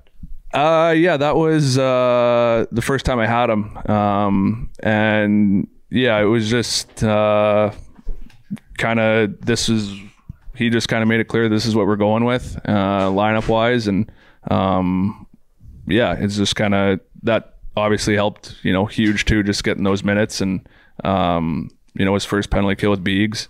So obviously going out against the top unit, it was, challenging, and to have that trust was something that'll just make you feel good. And playing with Beegs, he was he was a warrior. Yeah, exactly. He was, you'd lose your guy, it's like, oh no, Beegs has got him. It's like he's got his guy. It's like he was just like a warrior. He won at every league, and he was first to ever do it, right? Yeah, he was a Cinderella story, kind of, if that's what you want to call it. But he won at every league, and was just like every day it was like if you were going against Beegs, like you were losing. It didn't matter if it was an optional skate or what, but he was workhorse. Now you were playing with Backstrom the first game of the playoffs, right? You got bumped up to him. Yeah, with him and Osh, and playing with them, it's you just got to kind of skate with your head down and just have your stick out, and it's your puck's just gonna hit it. Oshie's awesome out there. He's the best. He makes the game like look easy too at times, and then you don't think he sees you. He just runs you over with like a reverse hit. You knew he's a sick puppy. Him getting the cup checks every fucking game in the hallway. Yeah. What was your pregame with all that nonsense? I'll call it. I like it. Even now, like I just kind of once the guys are walking out or the clock's done, I'm kind of just putting my helmet on. I don't have that early pregame routine. It's kind of let's go. Yeah, like I could go 30 minutes before a game and just get dressed and go out, kind of thing. But those are fun. Even today, seeing those when Washington posts some Ovi's a comedy show and in that, and Carly and all those guys. So it's I don't have much of a superstition or routine. Do you have any hobbies outside of hockey? What do you do? Golf. I like golfing. Golf. That's what every guy says do now. You go to Saskatoon all summer? Yeah, it's too hot in Vegas in the summer. It's like you can't even be outside, and there's probably a bunch of local pros around there, right, to skate and stuff. A little bit. McNabb goes back here and there. He's from small town outside, and used to train with him. And he's good shit. Just farmer. And got to know him when I was like 14 or 15, same trainer and stuff like that. So going back with him and spending the summers there, and it's just go to the lake, just kind of low key. That's how I liked it. Chill. The only thing special about how you did with the cup, take it home?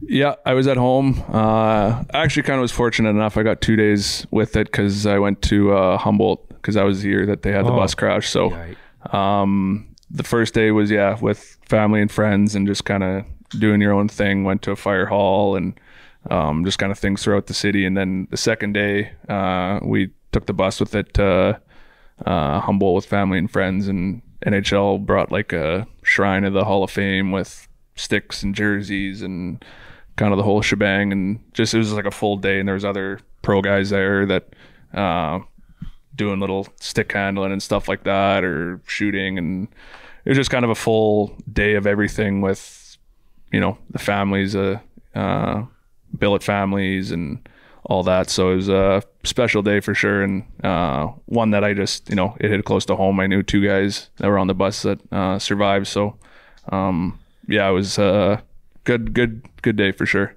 That's unbelievable.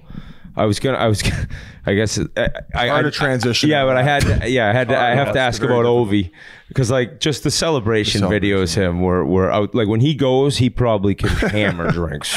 Yeah, he's like, when people ask about him, it's like he's made in a lab. I mean, like, oh yeah, farm animal. Yeah, like that puck that he takes to the mouth. It's like he just kind of not even bleeding from it. Like I feel like you could take a butcher's knife to him and it would just kind of open his skin up. He wouldn't even be bleeding from it. Like Terminator. Yeah, exactly. Yeah, he's like, the videos you see, that's him every day. Like he's not, you know, a face for the camera or puts it on for the camera. Right? Yeah, he's 100%. Yeah, he's just 24/7. You know, always, you know, having fun and is he busting guys' balls, like, or is he more just like just loud? How old do you think he actually everything is? All the above. Like 48? Yeah, I don't know. Is that a wig he's wearing? No, it's definitely not a wig. Okay. But yeah, he's just one of a kind. I mean, just for the kind of guy he is, I hope he breaks, you know, Gretzky's record, just because of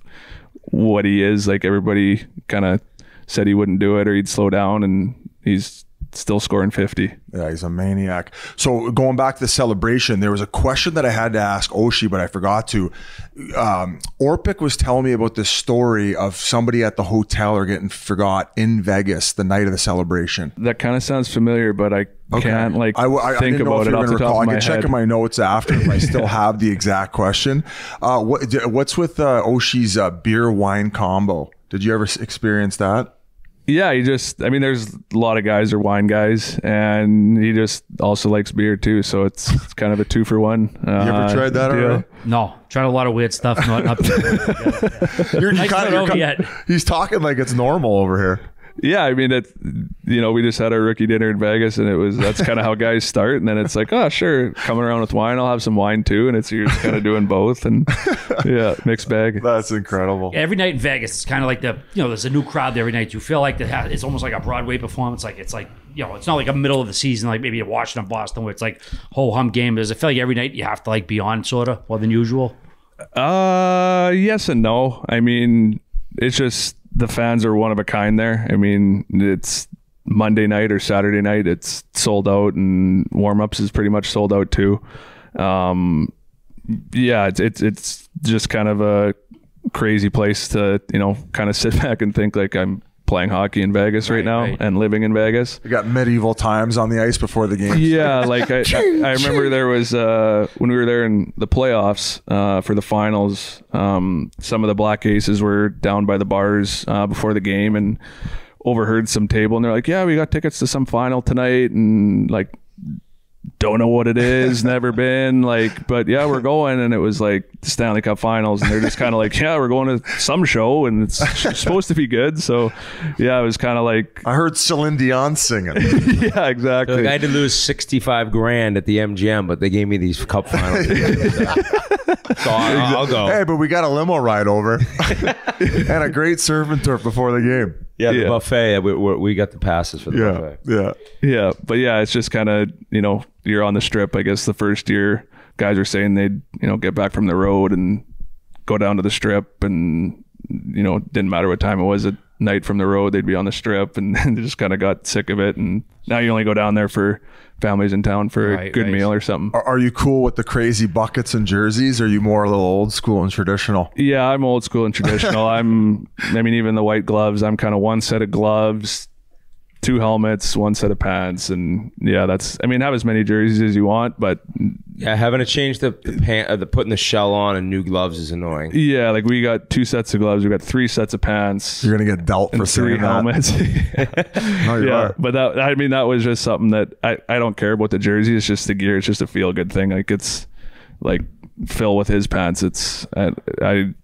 his are barely hanging on, but he just has a comfort thing. It's just all a comfort thing. I mean, his shoulder caps are on his pecs, it seems like, pretty much. On his boobs. On his boobs, yeah. His shoulder caps are on his boobs, but they're just Kessel's got boob caps. Yeah, they're just so old, and like his girdle could probably wrap around him twice. It's just like something that is just routine for guys. I mean, Sid's had the same cup for forever, so it's just. I'm picturing him in like a pregnancy photo where he's the front. He's got Bauer like A cups. They are like introducing the Bauer bra. They are like the old school Bauer with the like back. The back is like the clip that you use for pants. We're getting canceled for fat shaming Phil Kessel. That's if there's one way how I wanted to go out, it's that. The Iron Man. I want Phil to come on the show. He said he won't come on. Yeah, he never will. He's not. He hates media. He does. That's like, it's just him. Like he still moves out there. Like he's still what he was in Toronto. Like his shot, like he'll come in and just like wire one top of the circles and the goalie won't even move, and it's like in and out in practice, and it's just kind of like he's still got it.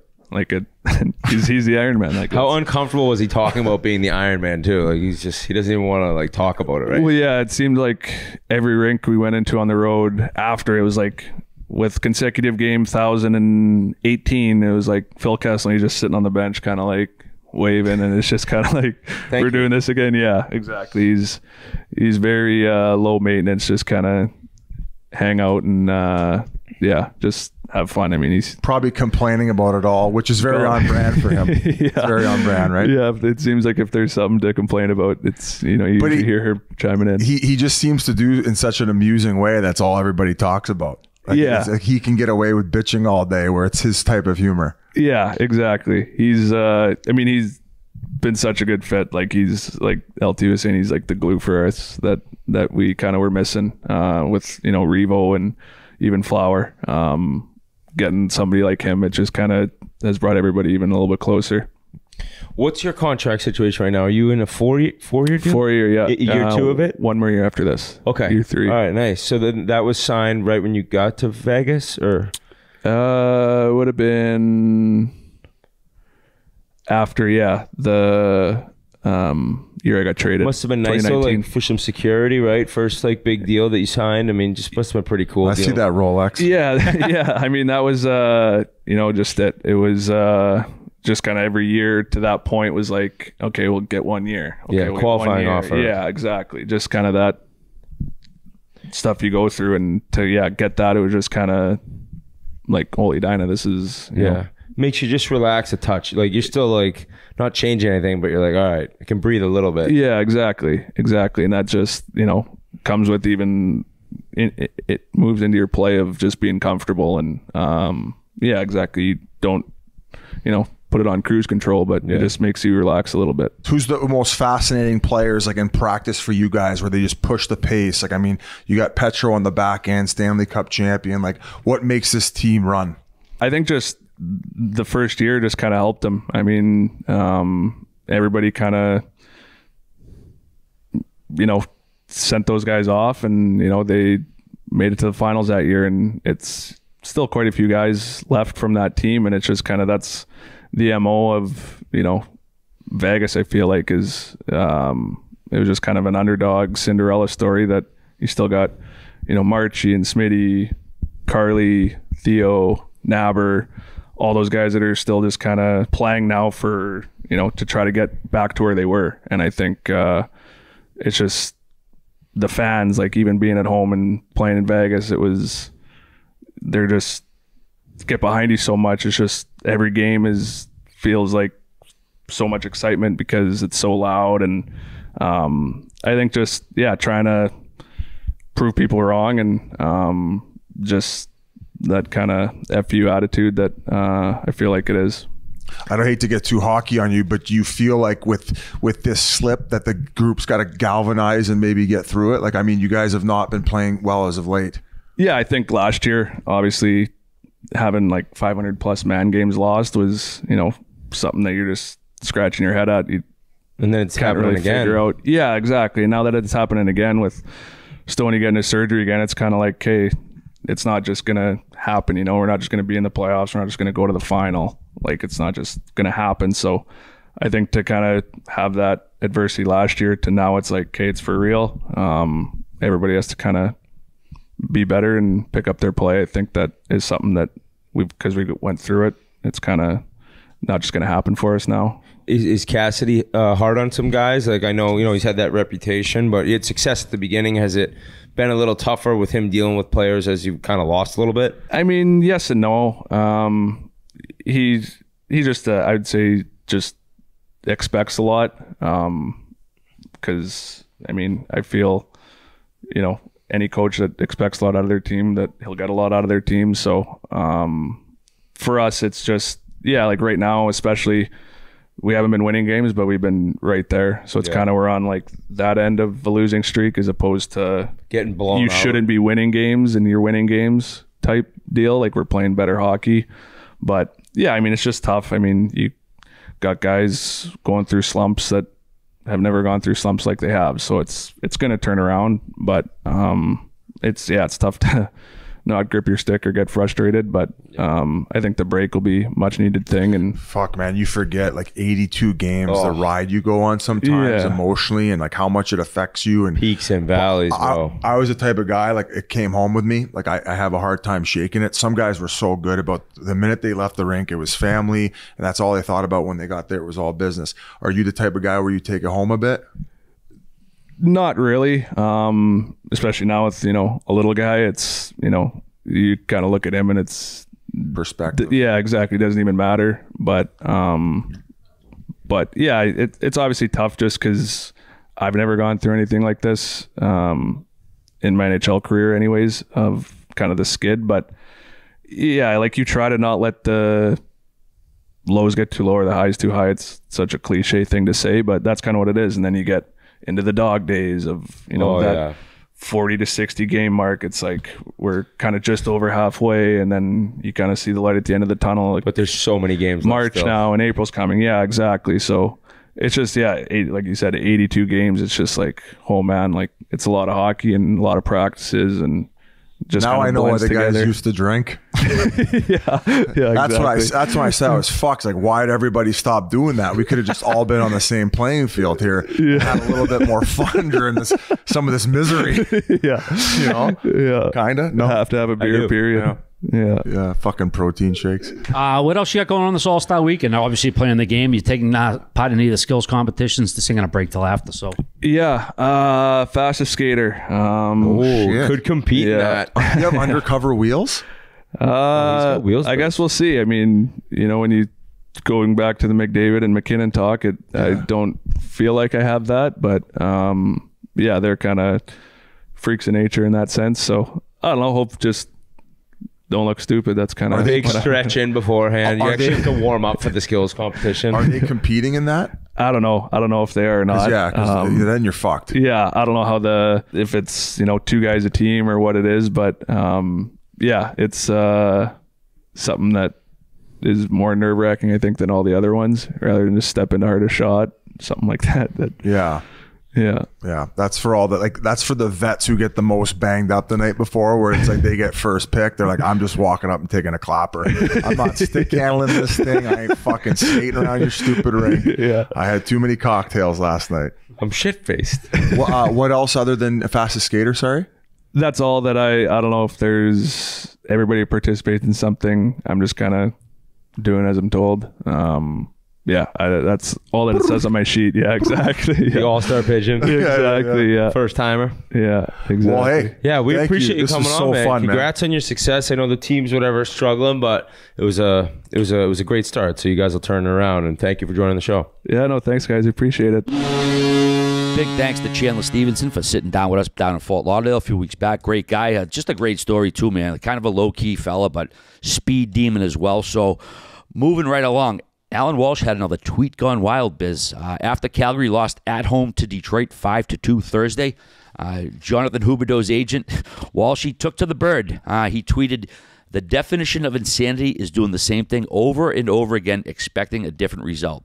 Also, negativity sucks the joy right out of players. CC NHL Flames," in case people weren't sure who he was talking about. And the tweet left his client, Huberdeau, answering questions Friday. I'm sure he was crazy about that. He said, "We're all frustrated. We can play better, and that's about it. It doesn't come from me. Yeah, it's my agent, but it's from him. It's his account. He made the tweet. It doesn't reflect on me or the guys. We all love each other. We're a close team. We're going to grind this out and make the playoffs." As for Walsh, Huberdeau said, "I talked to him this morning, gave him a call when I saw that. I don't want that to happen." Huberdeau obviously not having a fantastic year so far. 38 points in 53 games. His 8-year, $84 million deal is going to kick in next season. But wait, let me ask, does Walsh run the risk of like losing current or future clients with this, or do people just say, it's just fucking Twitter, who cares? Billion in sales. He didn't give a fuck. Over a billion in sales, all right. Over $1 billion in sales of what? I think he's signed over $1 billion in contracts. He doesn't give a fuck. He's already fucking made his whatever 3%. Yeah, I'm pretty sure. I think he said it when he was on our podcast. This guy's, by the way, favorite fucking personality in hockey right now. This guy does not give a fuck. That kind of fucking dope. He gives less fucks than Brad Marchand gives fucks. He might make one of your Kim Jong-un Bettman T-shirts too. Like, he's a straight up lunatic, Alan Walsh. Hey, since entering the agent business in 1995, Allen has negotiated over $1.6 billion in overall NHL contracts on behalf of his clients. Money bags. This is just one of those things that's bizarre to me because I can't imagine an agent who would be willing to tweet something like that without telling his client first off. Now, he put the sword through Fleury in the legendary original viral tweet in terms of being stabbed in the back by the Vegas organization. Goat tweet. This one's a little different in a sense of like that one he's completely backing his client, and I understand that's what he's doing here with Huberdeau, but it puts your client in just a shitty spot. And like Huberdeau said, or I don't know if he came out and exactly said, but I think he kind of hinted at the fact, like, I didn't know he was going to tweet this, but it's crazy to me that he would just send it out because all you're doing is causing headaches for your client. So when you ask RA, is he going to like lose people? I don't think so, because if you look at how much money the guy's made his clients, that's all you really care about. But if you're Huberdeau and you didn't know about this, which is what it seems like, it's kind of hard to be like, not furious at the agent. Like, what are you doing? I'm struggling this year. I'm in my own head, possibly. The coach is in my head. Yeah, I've probably told you that it's a miserable atmosphere around the room with Daryl Sutter being a miserable prick constantly. But I don't need to then answer multiple questions about your tweet when I'm already under fire for my play. So maybe Huberdeau did know about it. And that's, like, to me, the only explanation. Like, yeah, go ahead and send it. But then why even agree to have him do that? Because you still know the implications it's going to cause you on the back end of it. So it definitely got the hockey world talking. And I can't even say that the tweet's incorrect either, because Calgary, you look at the coach who gets miserable when things aren't going well. That's very evident from what we've heard in LA. And when teams are winning, you don't care what the coach is saying because it's so fucking fun to win games. The guys don't give a shit how the coach acts or treats people because you just keep winning. Well, when the losing starts, it's like, all right, well, we're using the same systems, we're doing the same lines, and we're still losing. That's where Walsh is saying, like, am I losing my mind, or is nothing changing with this team who's vastly underperforming? So I don't know what the win out of a tweet like that is. Like, what ends up being the best thing that can happen for your client? I don't really know, but it was definitely great to read that come across Twitter. I was like, oh, we got a little segment on make the podcast easier for me. Hey, I'm like, I put it up. I put it up there, RA, with the Jack Edwards. Fat shaming Patty Maroon. Like, did I like to see it? No. But if you don't think I'm fucking fist pumping when I'm hitting it up in my notes for the next podcast, I mean, Walshy's he's a walking, he is pure entertainment. I love the fact that he did this. He's calling out exactly what's going in the locker room for what it is. I completely agree with you in that it puts Huberdeau in the worst possible situation. But at the end of the day, Huberdeau could afford to build a new arena by himself with the money he's already got from there. So I can't feel that fucking sorry for him. So A+ for Alan Walsh, $1.6 billion in sales. He'll drop his fucking nuts on your forehead. He doesn't give a fuck. I want to see him and Sutter rough and rowdy in Calgary at the fucking Saddle Dome during Stampede. I'll play the undercard with Revo. Give me Walsh versus Daryl.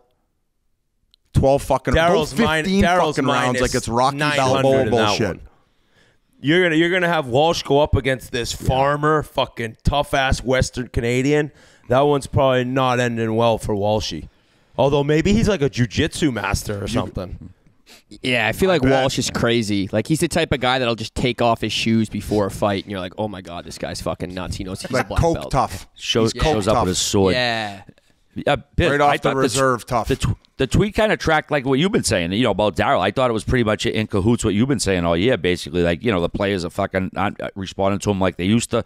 And despite not winning more than 3 straight this year, a team goals against over 3 and a save percentage under 90%.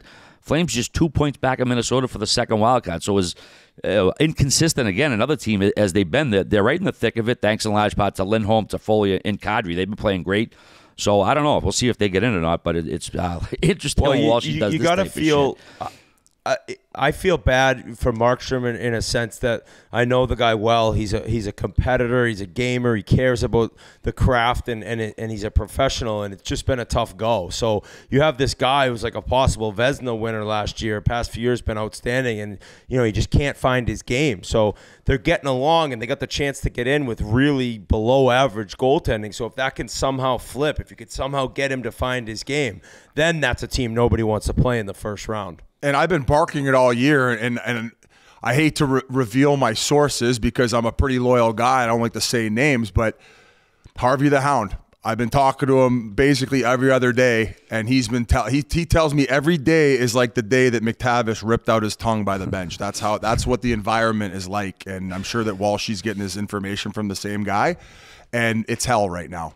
And for another source told me that there was a game they were playing against a bottom feeder recently where they ended up coming back. And my understanding was look it up. If they would have lost that game, it was nah, walk the plank, Daryl Sutter. What was the team? They almost lost to a bottom feeder where they came back. I think it was in the third period. They beat Columbus in overtime. And the reason I know that is because Edmonton has fucked me so hard gambling. I had $35,000 on Edmonton the game before when they lost to Columbus, dude. So Columbus crushed me out of $35,000. Then I lost another $10,000 on Edmonton to Detroit last week. And then I had like $15,000 the game after on Calgary in regulation, and they won in overtime against Columbus. So Columbus has completely ruined my Barstool bank account. Oh my God. I got Calgary in regulation today, and they're losing 1-0 to the fucking Flyers right now at home. So maybe a coaching change would be the decision there. I don't ever root for people to lose their jobs. I'm not saying I want it to happen, but if you're tree living, like, I don't know, if you can't make deals and you made these huge deals this summer, maybe the next question is the coach. I mean, I don't fucking know. Get What's Harvey going on the Hound there? behind the bench. Get the Hound behind the bench, all right. Exactly. Biz has been on it all year. By the way, Columbus, man, they've been playing their best hockey of the year. If you are betting, keep an eye on them, man. They've been getting some nice prices on the Dogs. Sorry, Whit, I know you could have used it last week, but Columbus. Did you hear Jack Tripp? Did you hear Jack Edwards Tripp, the anthem singer, before the game today? Oh my God. Todd Angeli. That's nice of him. Yeah, he probably a little kid too. He was coming to sing "Oh Canada." He muffed it. He started singing, "Oh, say, can you see?" He laughed. He made a joke about it. Then afterwards, Jack's like, "Well, hopefully the Bruins have a better start than the anthem singer today." I was like, "Oh man, this guy just can't let someone fucking get off the hook easy." Kind of love it. I kind of love the it. anthem What do you singer? think, Whit? Biz, you know the anthem singer for the Bruins sings the anthem and then goes upstairs and he's a bartender during the games? Yes. Yeah. Yeah, I Todd was Angeli. aware I of don't know that. if you knew that. So I think love we can that. give him I think a pass it's here. just, The it's fact just a that he's classic grinding it anthem out in the singer move rafters. to just go, just go deal some big deal Bruins right after you belt out the anthems. Yeah, like a Nice Boston plug by blue you. collar guy. Well, I think he's from Rhode Island. Yeah, Todd Angeli. Shout out to him. Whit, you're just talking about the Edmonton Oilers. How about Connor McDavid and Connor Bedard hit 100 points on the same night. Friday versus the Rangers, McDavid's first period assist gave him his 100th point of the season. The sixth of his career in 8 seasons, and the third most by a player before turning 27. Only Wayne and Mario had more. He's the 16th player with at least 6, and matched the most by an active player. Sid has 6 in 18 seasons. He's the only player with 6 as well. Let's see here. 53 seconds after McDavid hit 100, Connor Bedard scored his 50th goal of the season to give him 99 points. He then added an assist to give him fucking 100 points. 100 points in 40 games played. Biz, we mentioned it a few minutes ago. Arizona, are they playing themselves out of the Bedard lottery? Points in 9 straight, 49 points in 57 games. Now the 6th fewest points, 5 teams below them. What are they doing here, Biz?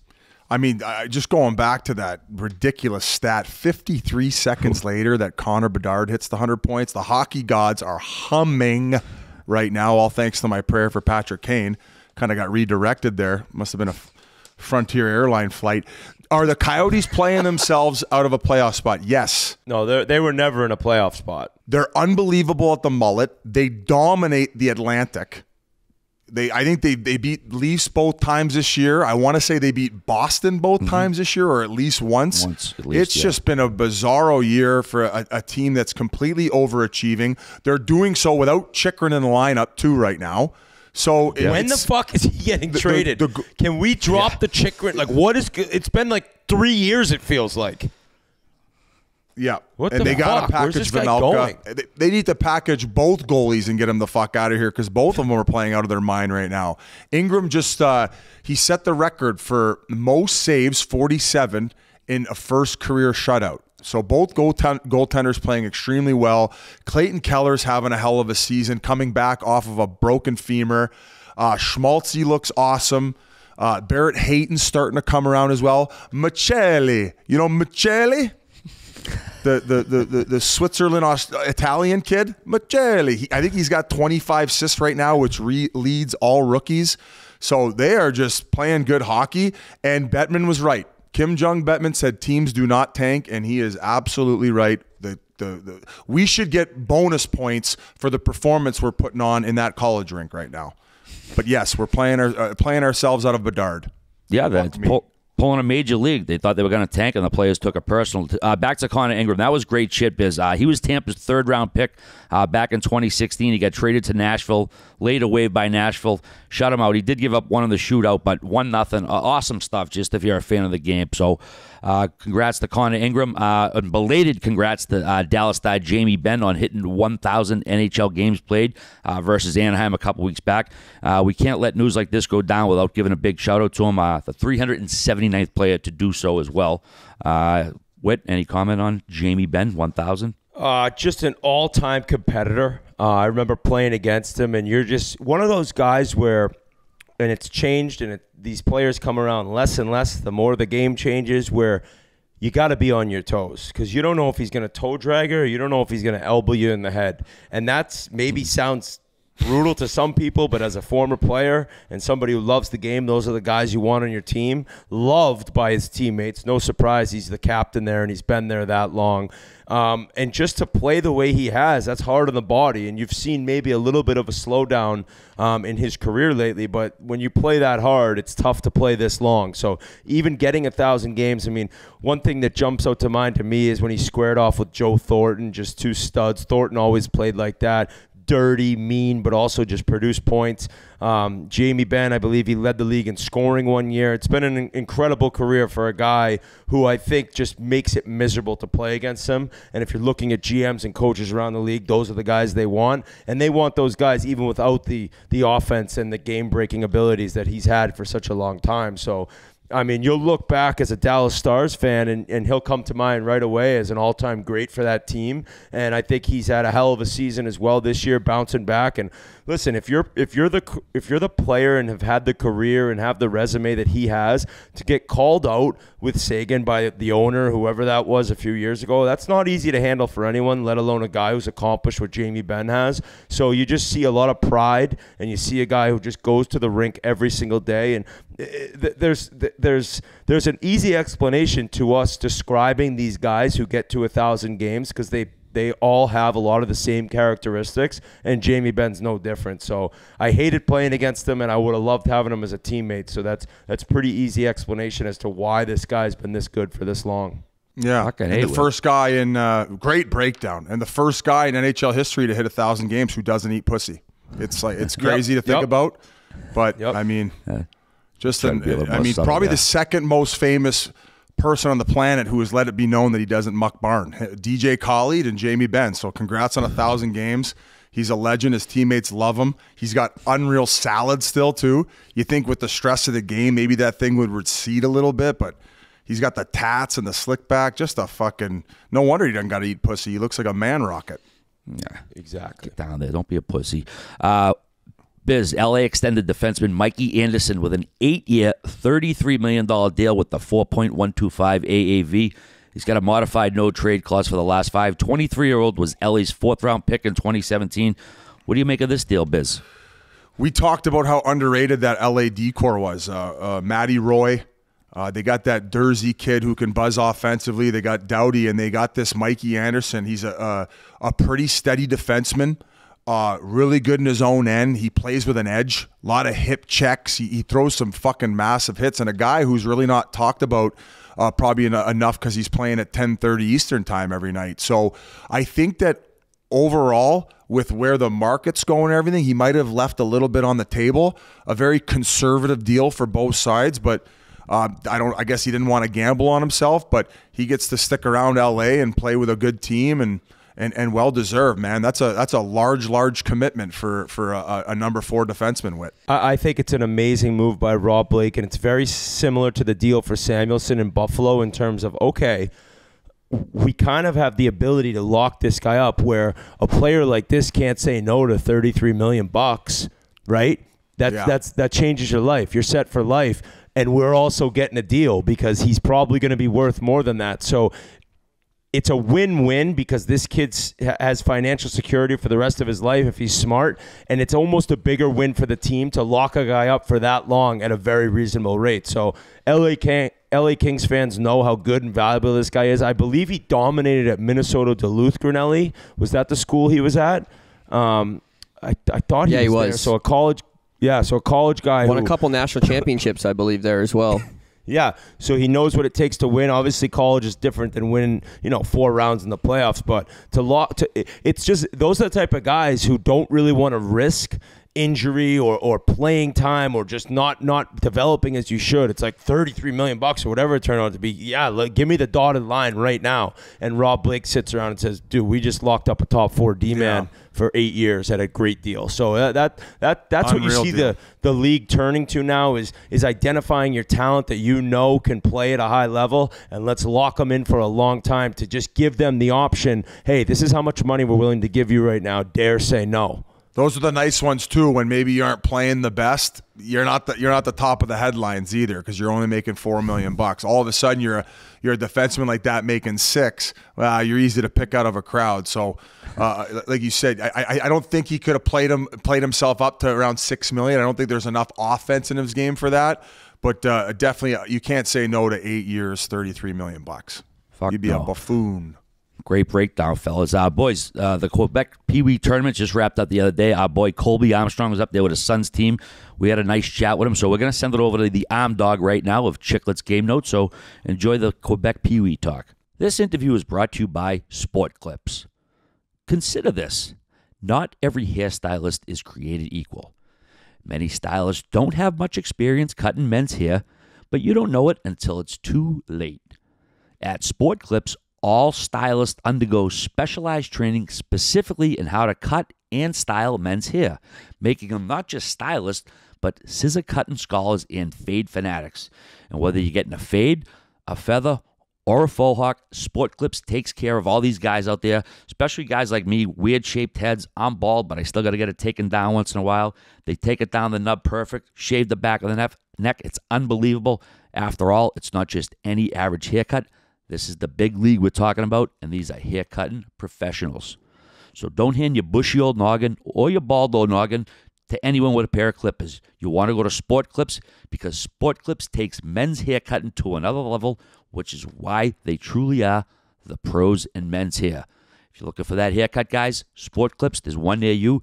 Check it out. They're the best at cutting men's hair. All right, now it's time to bring on our buddy, co-host of Chiclets Game Notes. Just got off a 75-hour bus ride from Quebec at the PeeWee Tournament. Colby Armstrong, what's going on, buddy? What happened this weekend? Holy shit, boys. Whit was everything you brag about. How long have you been? How long were you there, bro? I feel like you went there 6 last months. month. He's fluent in French now. Bonjour, gentlemen. He had to give up his U.S. citizenship. That's how long he was there. Yeah, they're after me when I crossed They're the like, border. you've consumed too much Tim Hortons, sir. You cannot come across the border. Too much poutine. quickest citizen of all time. Yeah, too much poutine, boys. It was Poutine on your donor list on your driver's license. Gravy, just straight gravy, cheese curds all over the place.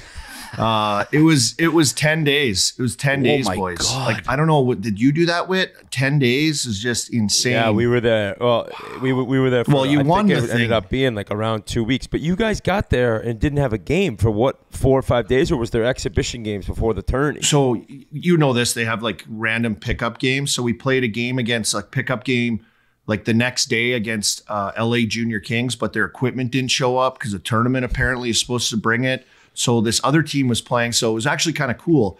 Our team, they got to play against a Swiss team, which was sweet for one period. Then the LA Junior Kings equipment came. We've played them a few times. So we were like, I'm like, why are we playing these guys? We play them all the time. It's way cooler to play Swiss. That was sick. So the Swiss team hung around, played us for a period. Their gear got here. We finished the game against the LA Junior Kings. And then it was Carnival Wit. And you know that. Merles gave us the blog on that. This is like you're in a movie, boys. You got to go to this. It's absolutely electric. The ice sculptures. We need to go. We need to go, boys, to the Quebec PeeWee Tournament. Chiclets crew. I think it would be an unbelievable experience of culture and hockey and Quebec City and winter and all the things that you can take in. But everyone was talking about you guys. I think you're going to dive into it more on Chiclets Game Notes. The reason I wanted to get you on today was to maybe get the Coles Notes, or what do you guys call them in the States again? I always forget. The Cliff Notes. I do the Coles Notes. But we've talked about this 2 weeks. I know, but it just doesn't click in my fucking brain, all right? But Whit's been talking about this forever, about how he ended up winning it with the North Shore Kings, right? And this is like oh my God, I wasn't a South Shore. He just said South North Shore. kid. That's like you're playing with tire irons. I love that, Busy. the new name is the North Shore Kings. Right Right now. on the North Shore Kings. But Whit got to experience this, where these Pee-wee hockey players basically get to experience the National Hockey League, where every game's packed, all the locals are coming out. You mentioned it's Carnival, so really take us from the beginning with this crazy bus ride in order to get there, how amped up the kids were to go play in this. Yeah. I know there was a little bit of a delay till you guys finally got into the action, but like when you were texting us the ultimate result, and we'll get to that, it just brought me back to playing minor hockey. No, buddy, I got goosebumps talking right now about just the competitiveness, and not only to like see your kid get to experience that, but like how it was to experience as a father and like seeing your kid go through something like that. Well, it's unbelievable, and I didn't get to play in anything like that, Biz. I don't know if you did. Me neither. So for me, going to this, it's all I've heard. Like obviously Whit and Merles. I played with other guys and Weeksy, off ESPN and NHL Network. I talked to him a while ago, like a month and a half ago, and I told him this is our year. We're going. He's like, "Oh my God, buddy, it's the best thing I've ever done in my life. Like you're gonna love it." Coming from guys that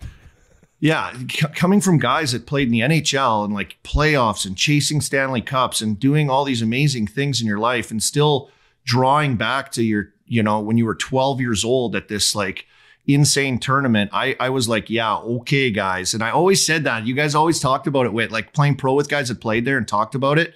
Like it was like the greatest thing on earth. I'm like, how good could this be? But being there, I'm not built for the bus anymore, though, boys. Bus down. We drove all through the night. We got in, our hotel rooms weren't ready because we got in at like 7 a.m. and we couldn't check into our hotel rooms till 4. So of course, what do? You wheel around Quebec. That could have been maybe thought of before. Bring the kids to the strip club. Yeah, it was bad. Bring the kids to the strip club. Kill a little time. Get them the buffet. It's tough planning by the Pittsburgh Junior Pens. Like, what hotel can you get in at 7 a.m.? No, I know. But Army, perfect opportunity to teach your kids about adversity, right? Going in, the hotel rooms aren't ready, whatever, man. You got to battle buddy, through what it. do they do? It's unbelievable. You walk out of our hotel room, down the main drag in Quebec, all the way down to Old Quebec. Right in between there's an outdoor rink set up. And so it's just like kids from all different teams from all over. There's 120 teams there from 16 different countries. And the rink is just rammed. It was awesome. It was like amazing. There's ice bars outside. I'm drinking maple whiskey. Everyone's drinking this like hot wine. I'm drinking hot toddies. I got the cane behind me right here that Merle's told me to get. I'm wheeling around with this walking cane. You pop the top off and drink it. It was like the first 4 days we didn't really have much going on, and it was Carnival. So it was like, just get on your winter gear, and like that city doesn't stop. They don't even care about snow. They don't shovel it. It's just like always snowing. It's just insane. Like you're in a movie. And for our American listeners listening right now, the drinking age in Quebec is actually 10. That's when it starts. So I'm sure the kids were getting after it too, right? Oh yeah, the kids were just getting hammered, just sloshed. I was like, this is a Caesar. This is what we drink in Canada too. Yeah. So it was awesome, and we hadn't even got to like Videotron yet. You would have played. Okay, at so the that's Colisée. kind of what I wanted to ask you. Now, at the time when I was playing, it was still called Le Colisée. I think that was the name of it when the Nordiques were there. Obviously with sponsorships, it's changed. Now it's the Videotron. Now, our first, I know, Biz, you love sponsors, but you don't like commercials. So I remember before the first game at Le Colisée, there are some big time nerves, not only because you've been waiting since you're like 9 or 10 and like dreaming of playing in this tournament, but also the fact you get on the ice. I mean, there's pretty much always at least like 7 grand there. The finals, semifinals are packed, but I just remember getting on the ice. You're in an NHL size arena. You're like, holy shit, there's like fans here. So were the kids a little maybe too pumped up? Kids nervous? How was that? I think our kids were really nervous. I don't think they knew what to expect, but like, we don't play on rinks like that. You're 12. You play in like the shitbox rink with like, steel bleachers that give you hemorrhoids, and there's like, 30. Yeah, I know. I'm trying to get us a couple ads for preparation H ads, on here for fuck's sakes. We need some hemorrhoid ads for hockey dads out there. Shitty Cindy's our spokeswoman. Yeah, I know. She needed a different cream. So the atmosphere, though, boys, was like to get that, and that's the first game you play. The first game you play, everyone gets a game in the Videotron Arena where the Quebec Ramparts play. Patrick Waugh and his Q team, which I think is doing really good this year. They're either 1 or 2 in the country ranked right now. But we had a kid self-admittedly said he threw up before the game. No way. Josh Allen so special. Fired up. Yeah, he was so nervous. Like, you ever get that feeling in your stomach, Can you imagine though, like I was saying this to the whole thing and I was seeing it through their eyes, going through our lives in hockey, right? And like what that would be like at that age to be around, and like there's teams all watching you. You're in the big rink, the Jumbotron's on, they're announcing names. It's in they play the Quebec song. They're showing replays. Oh, buddy, it's like electric. It's insane. I was nervous. I was like 5 drink minimum each game. And I had a horn. I was like the horn dad because I was getting all horned up busy, as you would say. You were the cowbell lady from the Rangers going into PNC Arena in Carolina. Christ's sake, Army, can't be the horn guy. I was the horn guy. You know what I usually do? I usually sit quietly, and another dad and ours, we do the games on YouTube, so all our grandparents and family members can watch. But there, you weren't allowed because they have like a streaming service that they like scam you into buying, so like you can only watch on this like streaming service. So we couldn't do that. So, and then until we went to the other rink, then we could do it. Then we did it. It was sick. Back up. You do play-by-play for all the family members on these Pee-wee hockey we have a games? dad on our team, Jeremy Evans. Shout out to him. He does it, and he's done every game this year. And he's actually sick. Like, he's really good at it. And I do color. For 12-year-old hockey. That's where I get my practice. The Bruins need a guy for play-by-play. Call Jeremy, same initial as Jack. Yeah, exactly. And I do the color, so that's where I get warmed up busy. So when I come on the TNT between the benches here and there, that's where I get her from. Pee-wee hockey, baby. But it was insane. The first game was just insane. We actually played the Boston Junior Eagles, and they beat us 2-0. And our guys looked nervous. They looked real nervous. Yeah, big time. Their kids are huge. I mean, their kids are look like they're 15. You met one of my buddies up there, right, Cole? Yeah, oh yeah. So anyways, yeah, that too. I met RA's buddy, super good dude. Came up to me, introduced himself as RA's buddy, which I was like, that's kind of suspect way Tried to to do sell it. you a dime bag. Check your wallet. But I was You ever like, had okay, yeah. crack from Quebec? They call it lay crack. Like crackale. Like the color say, it's the crackale. Heisenberg shit. That's so funny. His buddy was awesome though, and like all the parents too. Like Nathan Page was coaching a Rochester team there as well. There's some other NHL guys kicking around. We lost in the semifinals eventually. That's kind of leading up to the end to Ryan Kessler. So once who you guys have had on. lose, it's kind of an interesting way they do it. If you're going to lose, it's got to be that first game, because then all the losers go into that bracket. And then if you win out that bracket, you play the teams who haven't lost it all from the beginning in the final, correct? Yep. So it's everyone's listed down the middle, all paired off, and then you lose, you go this way of the bracket, you win, you go to this side, and then you can't lose again. You got to run the table all the way through, and then the two winners meet at the end. So we were on the loser side, lost to Boston Junior Eagles, and then beat a couple really good teams to keep moving and pushing forward. A team that we never beat before, the Brantford 99ers. Busy, you ever played against those guys? Oh, no, I never played. Wayne Gretzky, the 99ers. Hey, that was their apology to kicking him out of minor hockey. They gave him his own minor hockey association. It's an Oilers logo too, with like 99ers on the inside. Yeah, it's sick. So they were just loaded, and you guys ended up pulling it off and going all the way to the semifinals. Yeah. We met up against Kessler's team, the Caesars, which went there as the Detroit Red Wings. So they looked sick. So when we played them, it was like the Penguins against the Red Wings, like 08, 09 Cup Finals. Wow. All over again. It was And it was fucking awesome. Kessler shooting his kids in the arse with testosterone. He seems like he's a little bit tapped on the minor hockey league stuff. Oh, he loves it. Was he behind the bench?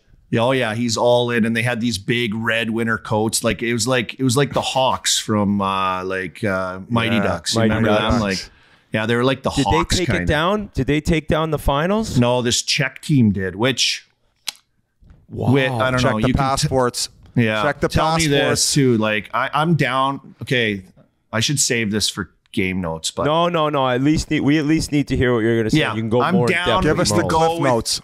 I'm down if you go with your team that you played with all year, but I get the feeling that this was a Czech national 12-year-old team, like where they just got all the best Czech kids, which is like, okay, whatever. But, there was a couple other teams in there that were like that too, and they were sick. And yeah, the Czechs went all the way. They won. They were You're good. like, isn't that Chara? Yeah. What the fuck is he doing out there? He's fucking They're like, fuck. I thought Hayduk retired years ago. What the hell? Yeah, hang up, will ya? We're like, they're like, and ladies and gentlemen, he's still playing Jaromir Jagr. Oh my! Why is a 60-year-old on a ArmDog, 12-year-old was it team? just it had to be kind of a lot of tears right after. I mean, they're man. so close to going to the championship game. You just feel so bad for the kids. And we hadn't played them this year, but we played them last year, and they're a good team. They're a really good team, good kids too. And after the game, they came out. The boys were devastated.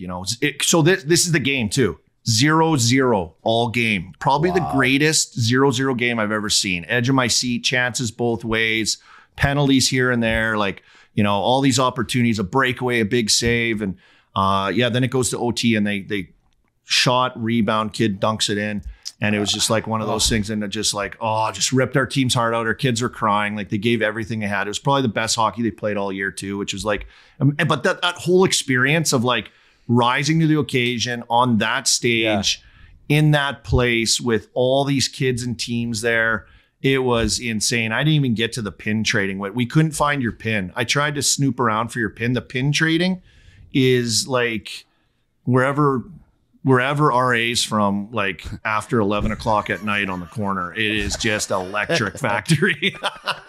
Oh, a lot of bartering for the pins. Oh my God. They have old dudes with tables set up, and the kids go up to them like, can I get one of those pins? And there's old French guys there, they're like, No, I already have that one. Like they're scamming like 12-year-olds for like pins that they don't have. They collect all these pins. They have pins Pin from like seekers. they have pins from like the 90s and 80s and stuff. It's crazy. But these kids are like taking playing their mom Gucci purses to trade up for a fucking silver stick pen. Oh yeah, they're trying to. We were trying to look for Witt's pin. I wanted to have it for the boys. Yeah, it turns out I never even played in the tournament. I made it all up. We couldn't find it. Yeah, that's true. There's no proof. Did the kids get a chance to spend a day at the snow park? Oh my God, I had to do it. That's like the best part about there. The snow. You get like 8 kids in a snow tube. It's like a all right, ski calm hill. down. I don't think it's what you think it is, Army. What is it, buddy? You go to a snow park. It's like in America. It's like a water slide park, but it's like so much snow there that they do these snow parks, and there's like a million runs. You think you have to in my mind, I got all my kids there. Hey, so I'm like going to go daddy domination. I got to drag all their shit up the hill. I'm thinking I'm going to have a heart attack. This is going to be a grind. No, they have these like little tubes that whip around on these little things. You sit on it like a toilet. You just flop into this thing, and then it pulls you up the hill all the way up to the top. And then you get on another one. You go up higher. And then there's like rafts and twister runs, and you could get like 8 people in one, or you can go down on your own one. It is fucking insane. And then you just like walk back and sit on this tube, and it pulls you back up. You don't have to work at all. It's unbelievable. So as a parent, it sounds like the type of place where you don't have to like argue with your kid to get to bed at 10 because everybody's just so gassed from all these festivities and games all day long. So 100%. It sounds like a parent's dream. It is. And even more so because we did it the right way. Our kids billeted. Whit, you might know about, did you billet? Oh, I billeted before. And the kid I billeted with, I'm not going to say his name, after one night and left. So my dad goes, "You're not leaving." So I stayed with that French family by myself for a week. What a legend. That's so huge. We were worried about our kids if they were going to be able to withstand it and hold up. None of our kids bailed. Not one. Everyone stuck it out. Everyone loved it. But think of this, Busy. That's why. So the kids, at certain time, the billets just take them. So then from like 4 at night in the afternoon or whatever, whenever you're done all your things for the day, they go to the billet. So then it's just like random dads, some moms. I had my whole family there. But they just ripped Quebec apart. Just a gong show. We went to this one place every night. Everyone went there. It was just insane. So drinking with the parents. I say bill it. If you're going to it, bill it, because then you can just do like awesome parent stuff too and really enjoy Quebec City. All right. AKA all right. What do you think? Get wrecked. What do you think the ultimate dream? What do you think the ultimate dream is when you ended up going to a billet family? For a young kid doing this in minor hockey? I mean, they have a sham marriage. It involves they have an open marriage. Female your age. Yeah, dad doesn't care what goes on, and mom gives you one time. Tea with Mrs. What's that? No, you asked me a question. What was it? Tea with Mrs. What's her name? And Youngblood. McGill. Miss McGill. I don't know. It was Miss taking McGill, you too long to spit it out, so I hopped in. I ended up going to Port Huron, and we played there. Silver Sticks. Were you upset that I said that? I'm sorry, Ari. No. I got a text. I got to read to Colby. Go ahead, buddy. Okay, but it was in Port Huron, and I got the billet family, and there's an absolute missile 2 years older than us. It was 3 of us guys staying in the house. It was I'd never seen tits that big in my life. And it might have been the first time I got a boner. So the ultimate billet experience here for the one time I ever did it before getting to junior, obviously. Yeah, 12 years old. There you go, Busy. I got to give a shout out to John Dussault. Johnny Dussault, the head billet guy for our team, the Penguins. He's like a legend in Quebec, and he's been doing it for like, I don't even know how long, like 40 years. 40 years. Wow. So my son stayed at his place. Legend. All right, you're going to read that text? Yeah, my buddy Jay Murphy, who Colby ran into, he sent me a text last night. He said, "Tell Colby thanks again for the picture and well done on a great show in Quebec." He raved about it. He even said to me, he knows I don't have kids like you. What did he say? Was he just saying the same stuff as me? RA, like raving about it, like, and you don't know, like you're staying there. You don't know if you're going to be there one day. That's kind of a weird question. But when you book the hotel, is there like a special stipulation, like, you know, we got to stay another night? Do they have that kind of in there? So if you got to leave, you're not getting charged for extra nights. How's that work? I don't know how that worked because I didn't really check into it, and thankfully we went pretty far. But this is the first year, too, boys. Your American Express statement. yeah, it's just destroyed though. I'll tell you that much. This is the first year they had a girls category. So they had PeeWee girls at the Quebec PeeWee Tournament for the first year ever. So their pins were hot topic because it was like history, right? So But we had a couple girls. We had a girls team from England at our hotel. Now, they didn't make it. They lost out early. The boys team, I think, in their division went pretty far. But they, because they're from England, like you come and book the trip and stay the entire time. So one of their trainers, though, for the girls team at the hotel came and asked her to get a picture. I thought this was kind of cool. Like she was a Chiclets fan, which is like, I'm like, damn, England, dude, that's sick. So I got a lot of Biz, how long ago did you play in England? Yeah. There's some kids running around with big houses. She's older. She was a trainer. She was like an athletic trainer. So yeah. I don't know. I'd have to. When I went over there and dominated. It was all blur because it's a big drinking culture. But I was there for I think 20 games. I think I had 1,000 points. And yeah, Sidney Crosby of Cardiff. 1,000 points. Now, Army, I think you're going to go a little bit more into maybe different stories when you end up doing Chiclets game notes next. I wanted to get you on, obviously, because that's a pretty cool experience and it's good for people to hear it, especially the parents out there that have kids who play. The one last thing I want to ask you about before you go is what the fuck is going on with the Penguins? I know. Hey, what's going on, man? Jari's back. Will be back. Jari will be back. Yeah, so we'll see how he gets going. I mean, that's been massive for them, but there's been a big push, I think, with the media here too, with the team, for like a shakeup of some kind of energy in the lineup, and it's mostly like the bottom six guys, right? Like, you know, how are they going to insert? And remember Tanev, like how good he's like a ball energy type of player. Like that's the kind of guys that they kind of need, I think, through the bottom depths of their lineup. So, top six is getting it done. I think, you see what Letang can do when he's playing, and then they've missed Jari, though, for an extended period of time, which has really stung them. So the Islanders are all banged up, though. Islanders are banged up, but there's like 7 teams within 5 points of each other in those wild Detroit. I got Detroit going. But I hope the Penguins turn it around, crank it up to the trade deadline here in the next few weeks. I've been following it online, and the fan base gets nasty on there towards Sullivan, and right now it seems that more of the brunt is going on Ronnie Textall, because they want him to make some sort of move. Sullivan keeps getting the same question from the media night in, night out. They're basically like, "What's up with the third line? The third line's costing them games." But he's been pretty diplomatic about it. What do you make of the third line? I think that line doesn't have, and you guys they don't really have an identity. Like you would hope you would have like either a checking line or like an energy type of personality on that line. I don't think Jeff Carter's game is where it is, where it was even last year. And then you either have Kapanen or Heinen. They've got McGinn on the other side of Carter, and that's kind of been it. It's kind of just been floundering all year long with a lack of production or a lack of really anything provided to the lineup as far as energy or personality, which I think they need. They need that in their lineup. So the fucking energy aspect. Earlier in the year, we had a game on TNT with Washington. It was Sid mixing it up, trying to get the guys emotionally invested. Even as of late, there was 2 examples of it. The game against LA, where he ended up getting the 10 and thrown out for the first time. We can maybe get your opinion on that. and I believe it was either the game before or the game after in Anaheim, and went after Zegras. I'm thinking to myself, why is it fucking Crosby, who's also been...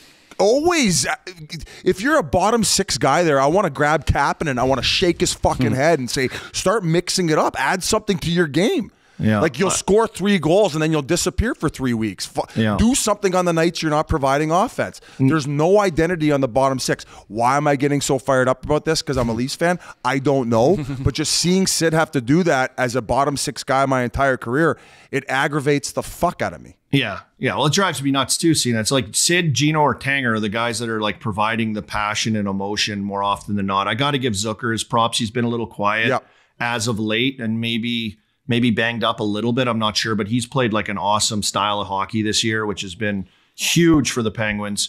Having that kind of like guy in your lineup. He's not a huge guy. He gets to all the hard areas. He plays physical. He's been really good. So they need a little bit more of that. You're right. And this is what gets me, boys. I always say this. I'm like, how are you not in the minors sitting there as like if you're 22 and you're like, I never get a break. Oh God. And just waiting for my, how do you not look at the lineup and be like, oh, what do they need? Okay, what can I be? Can I do this? Well, yeah, then go bang your fucking head against the wall and get out there and give her. Like, how do you not jump want in the other team's bench to get noticed? Do whatever you got to do. How do you not want to do this to make, instead of making, $80,000 a year, you could be making, write your own ticket for a couple mil times 3 and be that guy. I don't know. Like they just don't. I don't know if that's just the game now. Maybe or what they it like is, riding the bus, Army. Maybe unlike you, they like riding the bus. Unlike me, I got a text from Pacher too coming back because I sent a tweet out. I'm like, still going on the bus. Like I sent this tweet just complaining, and he's like, bad look, Western Hockey League guy complaining about riding the bus. Yeah. What was it, 15 hours? Yeah, brutal 15-hour bus ride. Holy You guys were like Christopher Columbus in the Western League, like out to sea. You get half of you would get scurvy during the season, not enough vitamin C. Biz has something for that. Oh, buddy, it was bad. Is scurvy when you don't have enough vitamin C? Yeah. Okay. Sailors used to get it back in the day. Vegetables and fruit. Oh yeah, they used to get All a lot right, of got me things. scurvy. Well, that was my trip, boys. Everyone should come to Game Notes, and me and Merles will pour over it though, and when is that coming out? Next week, right? I should know. You're the fucking host of it. And number 2, though, you guys have been doing an awesome job. Merle's ended up coming on that All-Star trip. He was doing the man on the street stuff. I know. He's a great Swiss Army knife. So just congratulations on everything, and thank you for all the help. And you guys have been crushing it. So anyone listening, go check out Chiclets Game Notes. They had a little bit of a different flavor because they actually got their pee-pee wet, and they have some kids floating around playing hockey. Yeah, it's been pretty fun. Thanks, Busy Boys. Thanks for everything. And I'll tell you this, the love, the community, walking around Quebec at the PeeWee Tournament, getting recognized for being a part of you guys and how much everyone listens. Like, you guys are hockey dad lifesavers. Week to week, everyone's tuning in. You know your buddy RA he was taught, obviously knows you guys, but everyone listens. It was so cool to kind of just like wave to the people. I was taking pictures. Some guys off the ramparts came down and out of their suite. They came down because they were there watching. They're like, oh man, we got to get a picture. Did you and Mel get a few free lap dances because of it in Quebec? Yeah, we got a few Pink Whitney lap dances in Quebec City on the house. Thanks, boys. That was good of you guys. Thank you. You're welcome. 5th kids on the way. They smell so good. ArmDog, That's where all the Mathieu. His name will be Mathieu.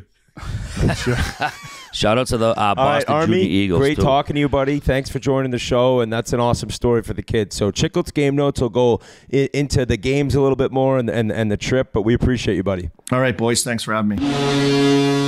Before we go any further, here's a word from our friends at the Barstool Sportsbook. What's going on, gang? I'm not sure if you checked out the Barstool Sportsbook yet, but you ought to if it's in your area. There are tons of great ways to play, including our Barstool exclusives, their picks and parlays from Big Cat, El Prez, and other personalities to follow or fade. We have tons of ways to bet. You get your daily odds boost, you get your live in-game bets, same-game parlays, move the line, teases, all that fancy stuff. And again, a parlay bet within the same game or cross sports. Not everybody does it, but we do here at the Barstool Sportsbook. It's also very easy to navigate and use data and content to keep you informed. It's easy and secure registration, and there are more ways to deposit and withdraw. Download it today and use the code BIZNASTY to create an account. It's a $1,000 new player bonus. If your first bet loses, you get up to $1,000 in bonus cash. You must be 21 or older. Gambling problem? Call 1-800-GAMBLER. Big thanks to our buddy Army making some time for us. He's been very busy lately, but that tournament, honestly, I think I know we got a lot of shit going on, but that's a tournament we should try to get up to some year, man. Not the whole 2 weeks or whatever it is, but sounds like a hell of a take. Get some skiing in up in that neck of the woods. I'm down for it. Little Pink Whitney, little big listening child-sized to Pink Chiclets. Whitney for the kids. Oh, shit. All right. Logistically, it probably makes more sense than going to Spangler Cup. So maybe we could do that first. I think that the Chiclets Game Notes crew, and I don't know if we can announce this yet, they're going down to the NCAA final in Tampa. So we're going to have Confirmed. We can't announce that. We will be down there. Okay. Boots on the ground. So that's another fun thing about having Army and Merles on board now is we can cover more stuff. I read a stat recently, too, on Instagram, so I don't know if it's true, but they say college hockey, its viewership and people following it is up 50% in the last 6-7 years, which is, that's, and then you're seeing more NHLers come out of the NCAA, too. It's what happens when you start to add these big schools like Penn State, Arizona State. They have alumni. They have just giant student fan bases that can promote the game. And me and Merles, actually, when we were in Arizona, we did a tour of the Mullet Arena from the ASU players' standpoint. Josh Doan gave us a tour. He took us in the gym. He showed us all the amazing facilities they had. Merles even went head-to-head with their best bubble hockey players. So that video will be coming out in a week or two. Yeah, that Merles was telling me that fucker Josh Doan was chirping me. He said when his dad would bring him out of the locker room, he goes, I want you to look at every player. And you see that guy right there? And he pointed at me, he goes, do the complete opposite of whatever he does. Confirmed. Confirm he did. And then we went out to eat at Maggiano's one time, and I don't know if his kids had the day off school, so he brought them by where we would have our pregame meal spot. And I would usually be the last one because I would get bag skated after all our practices, so I'd be eating the last half of my meal by myself. So Donor brought the kids in, and then I ended up signing my check and going before they did, and like all of them looked at him being like, Dad, like how come when we eat like that you call us out for manners at the table? And he's like, yeah, that's just biz, guys. He's a lost cause, that one. So when is that going to be coming out on the YouTube channel? That should be coming out the next week or two. It's really cool too, man. Like we met the strength and conditioning coach. We met a bunch of the boys. We actually, to do the video, we pulled Donor off the ice and he missed the sprints at the end of practice. So the boys were pissed at us. So and we got it all on camera too. So it's a really cool video. Last thing, I think I already plugged it earlier on, the Spittin Chiclets YouTube. We got some awesome stuff about to come out. We just did the vlog behind the scenes of the All-Star where we interviewed, we got Stephenson here. We got Darlene. What's the next thing? You just mentioned that coming out around March 15th. I don't know if that's the exact date, but the Fiala and Pasta Sandbagger will be dropping. So I don't know if it give or take a couple days, but that one is brought to you by, I believe, G4, Labatt Blue, Labatt Blue Light, Pink Whitney, and was there another one? Nope, that's it there. Okay. All right. But there's we have a ton of content coming on the YouTube channel. This week on Wednesday, we have the behind the scenes video of Arizona when we were out at the Super Bowl, the Sandbagger with Portnoy and Josh Richards, the dozen behind the scenes. It's basically 15 minutes of Whit and Portnoy just screaming at each other at the top of their lungs. It's absolutely hilarious. And then we have an escape room video. Me, Merles, and Pasha hit an escape room while we were in Fort Lauderdale. It's fucking hilarious. And then, like I said, we got the Mullet Arena Tour video coming. So, and then Carolina Hurricanes, the tailgate. We went around the tailgate, did a little man on the street. So lots of YouTube content is coming. Subscribe. We have 260,000 subscribers right now. Let's get that thing going, and then we'll keep pumping out some more content. So I know G's going to be happy. 2 plugs for the YouTube channel. This is big. My God. This is big, Get your hand out of your pants. Biz, this weekend was the NBA All-Star Weekend out in Salt Lake City. Your buddy Charles Barkley and Shaq just shitting all over Salt Lake City, saying there's nothing to do there. Shaq said he never ate so much room service in his life. And then Barkley was giving shit to Draymond Green, saying the Warriors are done. He's fucking hilarious. But I think the big news of the weekend was Mac McClung. Never heard of the guy. He won the dunk contest, second white guy ever to win the dunk contest, the first in 27 years after Brent Barry. And I don't know if it's a coincidence because it was in Salt Lake City that a white guy won, but either way, definitely a shock to see after 27 years, Biz.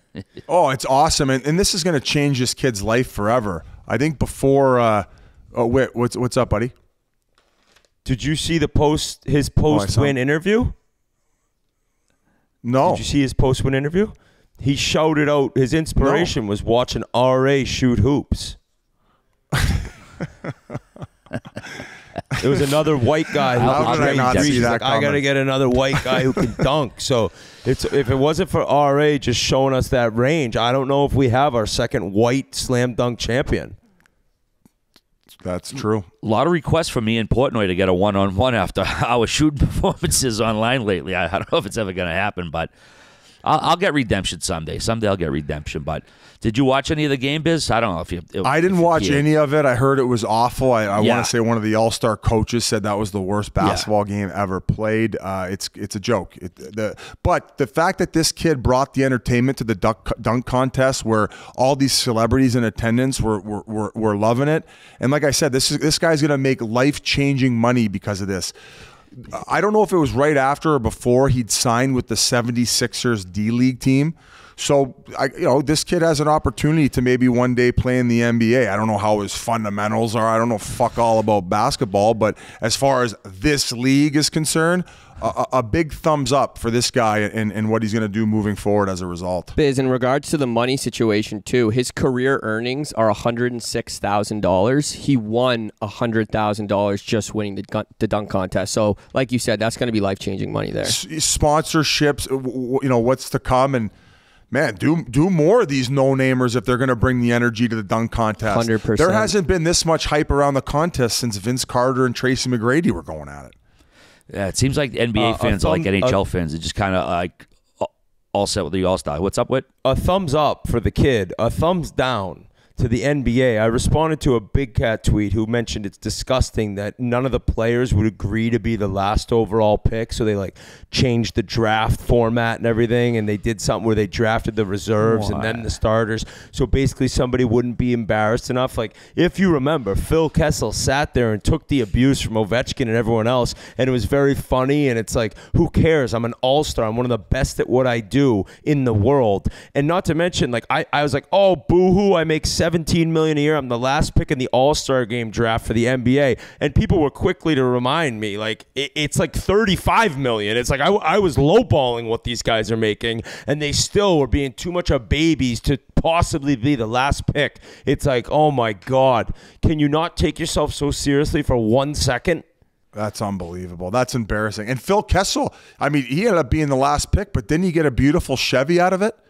I want to say he might have even gotten a Chevy EV. I think they gave him a car. That was hilarious, too. Like, I was looking for a Marchand comment. I think it was Bleacher Report on Instagram. They did like, oh, look how guys have aged over the years. And they had like Kessel, like early in his career, then next to him, and Marchand's like, oh, you really went to left field for that one. Like, in other words, like, Kessel hasn't fucking changed at all in the league. I don't know if you, I'll see if I can find it and send it to you. But we got to go to you, John. Ram, when's the genesis after a head-to-head battle at Homer down the stretch? And the Homer interviews after, man, really emotional, choked up about it. Like, some pretty not tough stuff to watch. I mean, I think just humanized them a bit. Yeah, Max Homer's a crazy story. Well, first, John Rahm, it's one of the most dominant stretches of golf of all time, like Tiger included. Of his last 9 worldwide starts, he's won 5 of them. And I believe in the other 4, he's finishing like 2nd, 3rd, 4th place. It's like there's nobody better in the world right now than him. He retook #1 spot. The official world golf rankings bullshit. It's like ridiculous how they do it.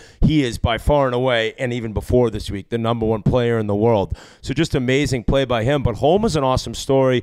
If you're a golf fan, you're well aware of who he is, and if you're not a golf fan, it's an interesting story. He was a world beater amateur. I think he won the NCAAs. Just an unbelievable kind of come up in the game of golf, to where then he turned pro and just kind of lost his game. And I'd love to have him on sometime. He goes on every podcast. I'm sure we can get him on. I've chatted with him like on Instagram or Twitter before. Seems like a great guy, but lost his game completely. Ended up at like Q School for the Korn Ferry Tour, maybe the PGA Tour. Had to birdie, I think, 4 of the last 5 holes to even get status the next year. And he really kind of became famous in the golfing world on Twitter because he's very funny. He's able to chirp people's swing in a great way, where he has a different comeback for every single swing people send him. And then all of a sudden, throughout him being on social media and just grinding, I read an article where he's like, I'm just going to be the hardest working person in golf. Like, I'm not going to worry about the results. I'm just going to worry about, the route on how I believe I can get there.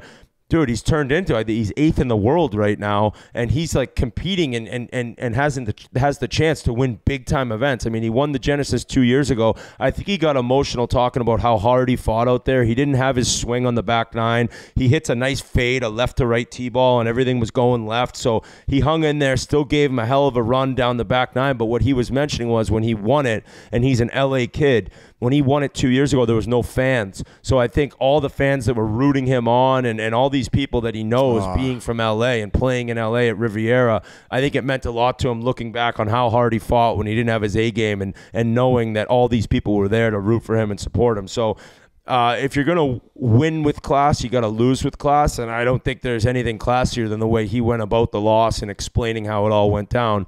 On the same side of golf, The Full Swing was released, which is the documentary on Netflix. It's similar to what Netflix did with F1. And that's just been a huge success. I think it's helped and grow the viewership and have F1 become so much bigger in the United States. It was always such a global sport that now I think because of that documentary, more U.S. people are tuning in. I've watched half of them, or I think there's 8, so I've watched 4 of them. It's okay. I was expecting a little bit more. These golfers, man, they're weird cats, dude. It's like the one episode, Justin Thomas, Sorry? No, I mean, you said they're weird cats, and I went, yo, you think? I've seen a couple clips. That fucking Kepka looks like a douchebag. Yeah, he can't get out of his own way a little bit, just like the ultimate hardo. But even with him, they're at his house, and he won 4 majors. Top of the game of golf for a 3-year stretch, and all of a sudden he's sitting around and he's like, and anyone who plays golf will know, he's like, I lost my swing, I lost my game. Like it's like I sit around when I'm playing bad and I'm like, I'm so bad at golf right now. The game is crazy. Like one day you'll play amazing and nothing will change, and the next day everything feels different. And when you see these high level world class players going through the same thing that 10 handicaps go through, it's just such a crazy game. But one of the episodes, Justin Thomas, they happen to be following him at the PGA Championship that he won last year, so it was pretty lucky of Netflix to be following the guy who ends up winning. And team sports are so incredible because you build this brotherhood and this camaraderie, and you see individual sports, and yeah, when they win, they get all the accolades, and when they lose, it's just them to take the beating and put the beating on themselves. But Thomas wins, and it's this crazy rush of media and celebrating with his family and emotional. It was his second major, and he's walking out to the parking lot, and he's like, that's it? He's like, I wish it went slower. Like all of a sudden he's getting in the car and it's over. And for sure he celebrates with friends back home, but it just made me appreciate, playing a team sport my whole life because, I don't know, but you win the Stanley Cup. It's the boys, it's just the boys, and it's just you and the guys talking about what each guy meant to the team and what you went through and each battle each player had throughout the season with the media, with the coach, with themselves. And to play an individual sport, it's like you almost have to be a little sociopathic in terms of like, you shut down everything and everyone and you focus on yourself. So it's hard to kind of be a normal human when everything relies on you and what you do. So the documentary so far, the best episode was the one on Joel Damon, who's kind of a career. He's had a crazy, life. His mom passed away at a young age from cancer, so he's a big advocate for cancer. He then got testicular cancer later on, and he's the 70th ranked player in the world, but he talks about these top 10 players, these John Rahms, Justin Thomas guys, and then him. And he's like, I'm not even close to these guys. I can't win a major. But if somebody's got to be the 70th best golfer in the world, it might as well be me. So, I mean, if you like golf, I think you'll enjoy it. I think people who are really into golf, maybe we're expecting a little bit more. And maybe people who aren't golf fans will really enjoy it and pick up the game of golf. But golf's in a good spot. I think the PGA Tour is exciting. I think live golf, I'm not really into that. I don't blame the guys who took the money, but I also think there's probably some regret within those guys. Wow, fucking nice synopsis there, Wade. Also, we should mention our new coworker, Dan Rappaport, is featured in that documentary series as well. He works with the 4Play Boys. Nice to see him up there. Dude, my old lady doesn't like golf at all. She pissed through the whole thing over the weekend, so she enjoyed it. But check it out.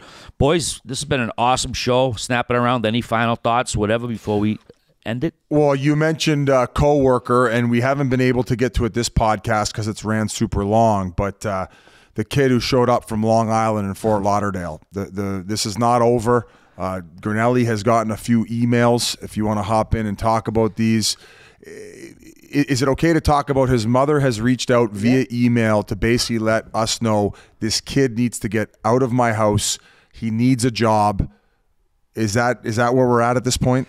Yes, his mom seems like a very nice lady. Sent me a few emails this weekend, and she did assure us that he will not slit our throats. So I think that's the main point she was trying to get out there is he will not slit our throats. He's a hard worker, and we'll see what happens. Well, I'll say I've heard from a lot of people. I would say the overwhelming feedback I've got is you're absolutely crazy if you hire this guy.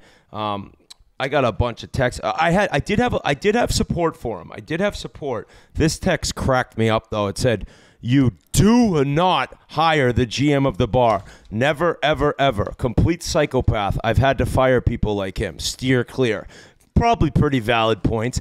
What I go back to saying is he did such a goddamn good job. My buddies, I was telling them the story when they were down here. They mentioned there was no chance he wasn't doing this in a prior in life too. Like when he says he was working for the Islanders, he 100% was going to Islanders events and saying he worked for the Islanders to the people at the event, and then telling the Islanders that he worked. He was Lou's assistant. He was Lou's assistant. That's what he put on his resume. Could you? I don't know, boys. I don't know. He fucking Lou's around. He's like, who the Jesus. fuck is this guy? Yeah, who is this person next to me? Actually, I got one last note. I had a fundraiser yesterday here in Charlestown. A longtime buddy of mine, I've known him for like 45 years, Jimmy Hinkston. He's going through a cancer battle right now, and they had a fundraiser for him. And just want to give him a shout out, Hinky. I love you, buddy, and I hope you get through this. There was hundreds of people turned out in a Sunday afternoon to show up. They had raffles and silent auctions and all that stuff. Literally never saw that many people on the Knights of Columbus in my life. It was a great day. A lot of people from the town, like you were talking about, people supporting and friends, and it just makes you proud to be like from a town like this. And then people from out of town come over to support them. So again, Jim, if you're listening, buddy, we love you, and we're pulling for you, and we'll get you through this thing, buddy. Take care. All right, is there a link for people to donate anywhere, or do you want to tweet out a link and then we can retweet it from the Chiclets account so that people know where to donate? Absolutely. I'll dig it up and I'll get that to you. Good thought, Perfect. Mike. So thanks for letting me say that, and boys. I'll end this by saying once again, thank you so much to my family, my friends, my wife. A very special couple days for myself. I don't deserve it, but I just had such a great time. And I think for anyone out there listening,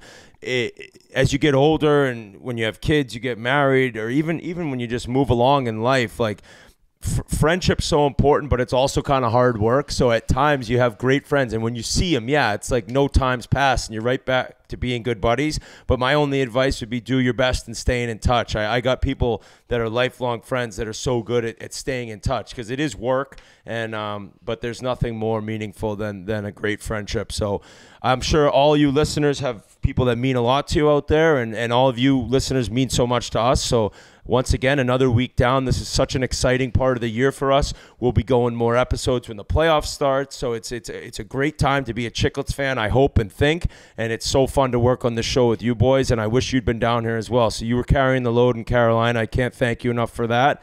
And I hope everyone has a great week. Oh, my last thing. So I'm playing in the Gasparilla. It's an amazing mid-am tournament. I wouldn't be in without the help of some members who helped me get into this tournament. I become friends with people down there, so I get invited back. My goal is to make the cut. I've played in 2 of them.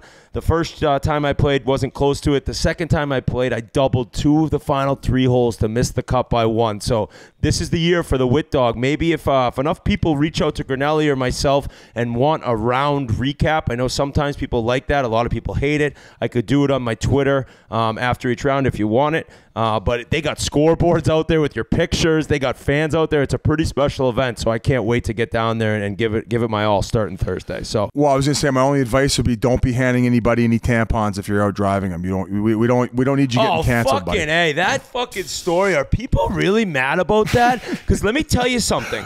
Annika Sorenstam outdrove a guy in a tournament one time and handed him a skirt or something like that. So what the fuck? Where's the rage on that? I mean, what's the difference? Tiger slightly made a funny joke. Women hit the ball shorter than men. Okay? That's facts. That's science. I'm sorry to break it to you. So when a close to 50-year-old Tiger Woods is pounding it by one of the longest hitters in the game and makes a joke with the Tampax, and you actually get offended, go fuck yourself. Big deal. It's just a beach whistle. Who gives a fuck? Hey. All right, boys. What a pod, boys. That was a blast. Love you guys. Wit, Ditto. Happy 40th, buddy. You deserve it. RA, you're a machine. And G, 2 plugs for the YouTube channel. You're on top of the world, baby. Love it, baby.